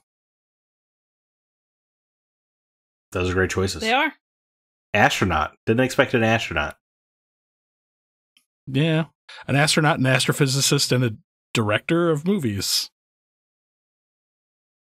Yeah. Who's made some sci-fi movies, right? So you're spaced out. I am. Alyssa, do you know who you'd like to meet? I would like to meet Hayao Miyazaki. I would love to go to Studio Ghibli's headquarters studio, whatever you want to call it, because he's working on possibly his last film. I'd just like to shadow him because I've seen every documentary out there about him and he's so grumpy. But he's like the grumpy grandpa that you just always wanted to have. I just want to watch him and just see how grumpy he is. And just see the magic of Ghibli. And then I would love to just take in the magic. Yeah, taking the magic. Be like, can you name a character after me? He'd be like, no, too much of a hassle. He likes to say everything's a hassle. I would like to meet Keanu Reeves because he just seems like the greatest person alive. Like, just so sweet. Like, we can meet anywhere. I just want to pick his brain, talk to him, chat. Just see what the Ask about loveliest man... his recent comic book. Berserker. I have all those issues and I haven't read it yet. Oh, all that are out. Oh, it's pretty. But I was gonna binge it. It is surprisingly solid. I think you'll like it. It's very R-rated. I like R-rated. Yeah, I just said I didn't expect it out of the internet's hero. Oh no, he just seems so sweet. My last one's really hard, and I think I'm gonna go with Tom Hiddleston just because he's of the moment. I just want to pick his brain, and I want to be in the TVA headquarters, the set, and just ask him about how he portrays Loki, how he gets into that mindset. Listen to his British accent, ask him to dance because he's a fantastic dancer. This is getting really thirsty, so I'm gonna leave it at that. Big dance without your shirt, please. Right. Is he on your do you and Sean have a famous five? Not officially. I was just seeing how well you were going to try to play your thirst card. That's all. See how far you go. Boy, for me, I guess number one would be Jeff Johns, who might not be famous to everybody, but he's a big comic book writer, showrunner of Stargirl, big executive producer at DC. He did the greatest run of Green Lantern and also the greatest run of comic books ever. And I would really love to just talk to that guy over like a coffee or something. You know, it would just be amazing. I guess Jason Bateman would be one for me. I think I've seen everything he's ever done, and Arrested Development is my favorite show ever. And he's just, I guess, he's influenced a lot of the way I do a lot of things. Hopefully, he's not an a-hole, because it seems like you could catch him on a bad day. And then I don't know who else. Is Yoko Taro famous? Yeah, I don't know if he counts. Yeah, he's famous. I mean, I said Jim Right. Lovell, and you were like, "Who's that?" Yeah. I guess Yoko Taro, but he's the one I'm the most afraid of meeting. Like, what if he doesn't live up to my expectations? But he's also my Lord and Savior. If he talks to me like anything, the way he talks in his interviews, I think we'll have a good time. Oh, if he goes wearing There's the also a Emil narrative. Perfect. I would respect that. I would ask him for one, and we could just jam out together. That'd be perfect. I'll even take like a Facade mask, one of the citizens of Facade. That'd be great. There's one specific plot point in Nier Replicant I would love to ask him for clarification on. It can help me sleep at night better. Yeah. So I guess, and then all of them over coffee. I don't know why. I don't know what else I would do. Maybe meet Jason Bateman on set so I can like get myself in a scene or something. That'd be cool. That'd be kind of cool. All right, Stefan Raming writes in with a real difficult question. Which game character reflects your personality the best? It could be from any game, genre, console, or year. That's a big question. It is a question. Amanda Ripley.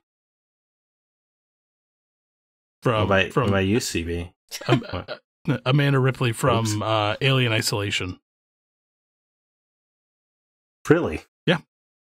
Just... She's so scared? No, I mean, the girl just keeps trooping forward. She's like, well, crap, this sucks. Keep going. And you're a trooper? I try to be. I mean, when you're staring down a Xeno, I mean, you either just curl up and let it do its thing, or you keep fighting. Fair enough, man. Listen, do you have an answer to this question? I'd probably say Max Caulfield from Life is Strange, because she's into movies and she's, very loyal to her friends. She's creative. I think we're similar, kind of.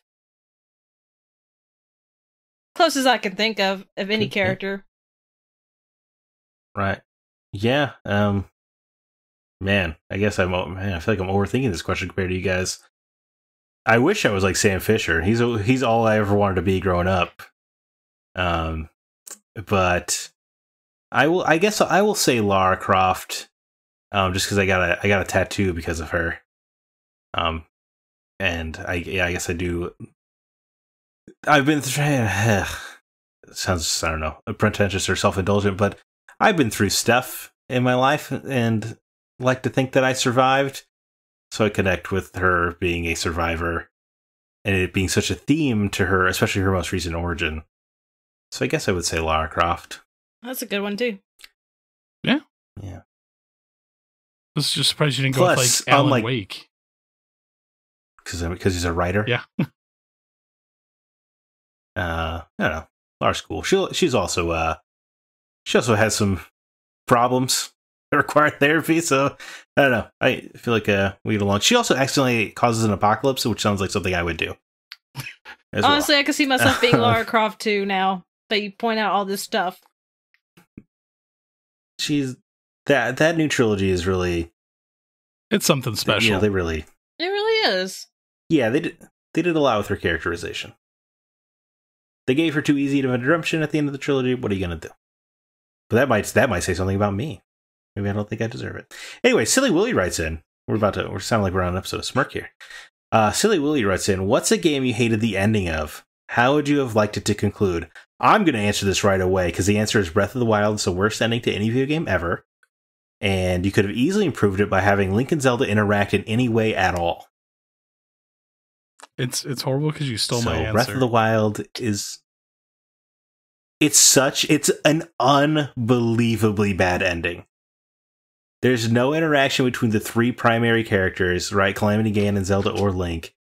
It's unreal how bad the ending of Breath of the Wild is. It's so bad it makes the game worse. I love the game. That ending was bad enough that it makes me never want to play it again. And yeah, a game I put like 120 hours into, and I never want to touch it ever again. Yeah. And I loved the puzzles, the dungeons, everything about that game, but that ending has left such a bad taste in my mouth that I'm like, no. It's actually kind of my biggest turnoff for Breath of the Wild too. Because I'm like, I will counter that, because Breath of the Wild 2, I'm like, oh, the ending of Breath of the Wild, maybe. Like, it's there's an actual chance. Hopefully Link and Zelda talk at some point. Yeah. It's just really weird, because you get all those flashbacks of them. They have such a close relationship, and then it just ends with them kind of looking. She looks like in Link's direction, and then credits roll. It's ridiculous. Anyway, what about you, Alyssa? This is really hard, but the first one that just came to mind is Rage 2, because the whole game felt unnecessary. And the last boss, it was just kind of like, that's it. Meh. It ended there. Cool. I was surprised anybody played Rage 2. I did.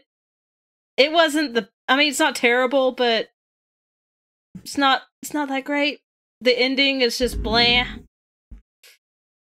I don't usually play games that have bad endings, so I'm struggling here. Well, that's lucky. I liked the first Rage quite a bit, although it also had a terrible ending. It's true. That'll happen. I mean, yeah. That is kind of bad, though, that both of your games have bad endings. Well, Rage and Rage 2? Yeah. Yeah. Dude, conversely, Skyward Sword has a great ending. So it's okay. I don't think I'll ever get there. Yeah, it's not worth getting there, but it's great. Jordan Derringer High writes in, what anime speaks to you most, and which one would you recommend to someone who has never watched anime before? He also adds, that, by the way, that's not me. I watch plenty. LOL. I'm just going to answer immediately, because Cowboy Bebop is the best anime, and it's the best intro anime, too. I was going to say that, but I'm not going to say the same thing. This is a question that's easy for me. Didn't you guys, wasn't it also, what anime speaks to you the most? Okay, for me, the anime that speaks to me the most is Fruits Basket, because I love it. I'm obsessed. I am basically Toru, and there's just so many great messages, and I struggle with a lot of the same things a lot of the characters struggle with, and yeah, it's a great anime. I was going to say Cowboy Bebop is great to start with, but since Zack said that, one that I really started with and really got into my whole anime kick was Death Note. It's pretty much a solid anime. There are a few filler episodes, I will say, but it's so easy to get into. It sucks you in pretty much right away, and yeah, it's great. Okay. As far as what speaks the most to me, Neon Genesis. Like Neon Genesis, to me, it's like the best. But as far as one for someone to get started on, for if you could cut out all the filler episodes and the intros and outros, Dragon Ball Z. Sure. Yeah. Because it's easily consumable. My son recently asked to start watching it. He just got to the Android Saga. He's been watching close to 5 to 6 episodes a day. Yeah. He loves every bit of it. When you see those like highlight moments, like the first like Goku going Super Saiyan, my son went nuts. And it's what's amazing is because I've seen the entire series like multiple times. AJ started watching it, and de facto, like Jameson started watching it because it's on the big TV.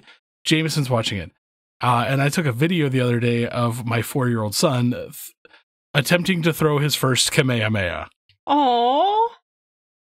And he, like, my 4-year-old is now into it. And just every time he hears that intro song, just runs into the room and sits next to his brother. And they're both just like, yes, give us more. So. Buy them some orange Tic Tacs and tell them they're sensu beans. I thought about just getting them the orange shirts. Like the geese. Oh, that'd be cool. Yeah, with the geese. That'd be cool. Because then I could have a little Goku and a little Krillin. Oh, that was so cute. I'll just have to shave the 4-year-old's head and put like 6 dots on his forehead. I don't know how my wife will react to that, but I'll think it's awesome. It's temporary. You know, I really gotta watch Neon Genesis Evangelion, man. Yes, you do. Seems like something I would absolutely love. I need to watch it too. Because then we would have so much more to talk about. Because I have seriously watched through that series at least 15 times. I adore that series. So, and if I had to pick a movie, just for shock value for somebody, like an anime movie, Akira. Okay, yeah. Because it is one of the most beautifully drawn animes, and it's still to this day holds up. It's wonderful. But also with films, if you just want to get started, Studio Ghibli films, any of them pretty much, don't start with Grave of the Fireflies, okay? Just don't. Any other ones, start with. They're Princess so easy Mononoke. to get into. Amazing movie. Or Ponyo. That's good for Ponyo or My Neighbor Totoro. If it's for, especially for children. Those are so easy to get into, but adults can get into those too. But yeah, Studio Ghibli, besides Grave of the Fireflies, that will traumatize you if you watch it for your very first anime, and it might still traumatize you afterwards. Like it did me. Full Metal Alchemist Brotherhood, another great intro anime. Yes, I will agree with that one. I haven't watched that one. I need to. Just completely skip Full Metal Alch and go straight to Brotherhood. Because I was wondering, do I need to see the first original series or just go to Brotherhood? Okay. No, it's Full Metal Alchemist was the manga was a jumping manga, not manga. Oof, what the hell? Manga was the jumping off point, but then they had to go in their own direction. Whereas Brotherhood is an adaptation of the manga more directly. So it's kind of like Fruits Basket. They made the original Fruits Basket series, and the manga was still going on, and then this new series just follows it completely. So, yeah, absolutely. Okay, cool. And the story is structured in such a way where as soon as an episode ends, you will want to watch the next one. It's very good like that. This from a guy who doesn't often binge television. I watched all of FMA Brotherhood in like a week or two. And then final question, Brandon Lloyd, who writes in with a meme of Thanos smiling happily over his success of destroying the galaxy. Captioned with, when you finish every possible quest in a game you love and enjoy the moment before you shut it down forever. You know, a hard day's work, as it were. But he asked, what games did this picture make you feel that way? I felt this way big time when I finished all achievements in XCOM 2. It hurt to tell myself 6 playthroughs was enough.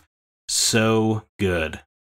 Is there any game you guys felt like Thanos wiping out half the galaxy? This is actually really tough because I don't think there's ever been a game that I'm like, okay, I'm never playing this again. Yeah. Other than Breath of the Wild. Which, angrily. Now, I've not put it down, but I kind of felt this way after I first got the Arkham City Platinum. Because it was like, finally, like, my hard work is finally done, because those combat challenges are gnarly. But then I did eventually play it again. But that's the only game I can think of that follows the spirit of what Brandon's asking here. All I can think of is, I mean, you can't really complete this game. But Skyrim, after putting over 200 hours in this game, completing the main quest, the seemingly endless side quests, I'm okay with being finished with it. I haven't picked it up since it came out, and I put 200 hours in. I'm okay with not playing it again. That's a good answer. Yeah, I mean,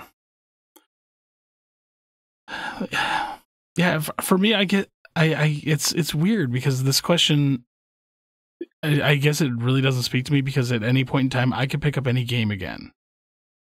Like as much as everybody knows my hatred for WoW, like I always, there's always that inkling in the back of my mind. You're like, you know what? I should just start playing again. And then I immediately find the closest concrete wall and smash my face into it. Nice. But, yeah, I actually, you know what? Controversial here. Skyward Sword. I don't think I'm ever going to boot that damn game up again. You seem mad you started it at all. I don't know what it is. I have no desire to play that game again. Did you start it on the Switch or the Wii? Yeah. Oh, the Switch. On the okay. Switch. I made it like 4 hours in, and I'm just like, I don't want to play this anymore. I think I gave it to AJ, so I'm curious to see how far he's going to get into it, where he's just like, no, I don't want to play this either. Honestly, I got 3 hours in, and I've given up. I feel bad. I feel like I survived Skyward Sword. It feels like no one else wants to beat it. I beat it, and I would say it's not worth it. I just can't. The controls are the thing that is driving me nuts. I can't do it. There is one of the final bosses requires you to stab, and the stab is so it's real 2080 that it will accept your motion 20% in favor of actually accepting your motion, and it's frustrating. Maddening, if you will. Well, I think for the first time in my life, I understand a lot of Zelda fans, like, when they announce, like, Skyward Sword coming to the Switch, they're like, why? They're like, there's better options. Choose one of those. Like Twilight Princess, Majora's Mask. See, to me, I was like, yes, you can fix it now. But I was wrong. Yeah. Or maybe it wasn't worth fixing. Yeah. Maybe it needed a remake, not a remaster. Anyway. Yeah. Cut out all the nonsense. Because, guys, I'm telling you, there's one dungeon in particular that I would say is like a top 5 Zelda dungeon ever. It's so good. But to get there is madness. But there's a dungeon that's on a pirate ship, guys. It's friggin' rad.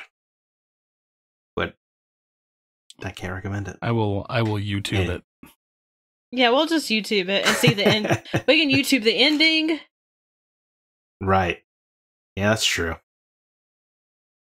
So we don't have to play through 20-something hours. Girahim's a great boss. Just gonna throw that out there too. But anyway, let's end this sad show, huh?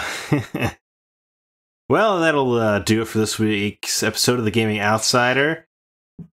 Thanks for swinging by, guys.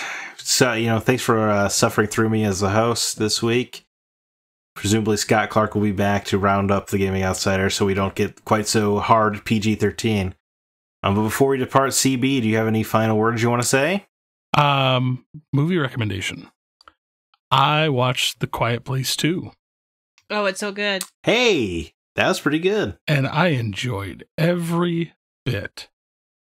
I thought it was better than the first. I did too. Yeah, I can kind of give you that.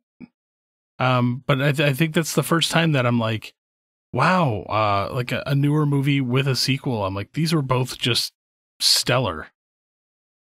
Because it's been a while. Because it always feels like the sophomore follow up is just kind of like, oh, it was good, but it wasn't as good. And not for nothing, it's like this franchise, that is like it's moderately budgeted and made like a moderate return, right? It's not like it's no mega franchise, which seems rare these days. Yeah. I actually like it so much that I wish they would turn it into a game. They did. It's called The Last of Us. Yeah, but I want more. I understand what you mean. And in fact, if they make a third movie, I will be there. Oh, they are. It's already in pre-production, I think. Deal. I'm there. Different director, though. But a fantastic director. Did Krasinski direct 1 and 2? Yeah, this time the third one's going to be directed by Jeff Nichols, who directed Take Shelter and Midnight Special. If you have seen those films, they're they're excellent. Yeah, I mean, I'm not saddened by that choice, but I would have liked to see Krasinski round out the trilogy. Like, you do two really good movies. Like, just finish it out. It felt super obvious to me that John Krasinski is a fan of The Last of Us. There was a lot of stuff happening in Quiet Place Part 2 that felt very clicker related. Yeah. It did, yeah. Great movie, though, you're right. What about you, Alyssa? You got any recommendations or anything non-gaming you wanted to say real quick? So I recommended anime the last time I was on, and I'm going to recommend another one. And I'm not through with it yet, but I've been watching Dr. Stone, which I'm sure everyone that's a fan of anime, like hardcore fans, already seen this, but if you haven't, it's really good, and it's got an interesting premise. It takes place in the modern day, but everyone turns to stone. And then it jumps like 3,700 years into the future, and these two boys that went to the high school together, Senku and Taiju, wake up, and the world's looks like prehistoric again, but there's no dinosaurs. It's just nature has taken over, and they have to figure out how to revive all the other people that are encased in stone. And it really blends really educational science moments, which I never thought would be entertaining, with some really serious emotional moments. And then it throws in humor at, you would think, the worst time, but it works so well, and it always makes me laugh. I'm loving this series. So, and I think it's pretty much on every streaming service, so it's really accessible to just watch it. And it's fun. It's fun. Wow. Okay, that sounds awesome. Not gonna lie. What do you got? I guess for me, not too much. I will recommend, they just started a new Superman run from Tom Taylor, comic book writer extraordinaire, called Superman, Son of Kal-El, where Superman's son is taking over the mantle of Superman. And sometime, I'm a big fan of passing the mantle with superheroes, which I know is not ultra popular. But this one does it pretty seamlessly, which is no surprise because Tom Taylor seems to have a firmer grasp on the DC universe than anyone has had since Jeff Johns himself. And his Nightwing book is extraordinary. If you like Nightwing, read Tom Taylor's Nightwing. But they just started this new Superman, and it's interesting. You know, he feels very much like a teenager because he's like, I'm going to use my powers to stop global warming. But, you know, his dad's like, that's really not how this works. But he's like, I'm going to find a way. It's like, that's okay. Like, he wants to do too much almost, you know, or he thinks he knows better.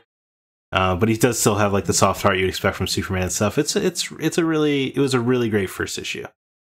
So, it's Superman, Son of Kal-El, if you're so inclined into the comic bookdom, is pretty good. All right. But thanks so much for listening to The Gaming Outsider. It's Gaming Outsider is produced by Nate Lucas, and all of the music you hear is written and performed by Grant Henry, who we interviewed, of Stemage and Metroid Metal. You can find him at stemagemusic.com. Please be sure to email us if you have any questions or concerns. Our address is feedback at thegamingoutsider.com. Until next week, I'm Zack Parkerson. With me is Chris Behrensmeyer and Alyssa White, and we are The Gaming Outsider. And remember, there's no such thing as a bad game, just games that aren't for you.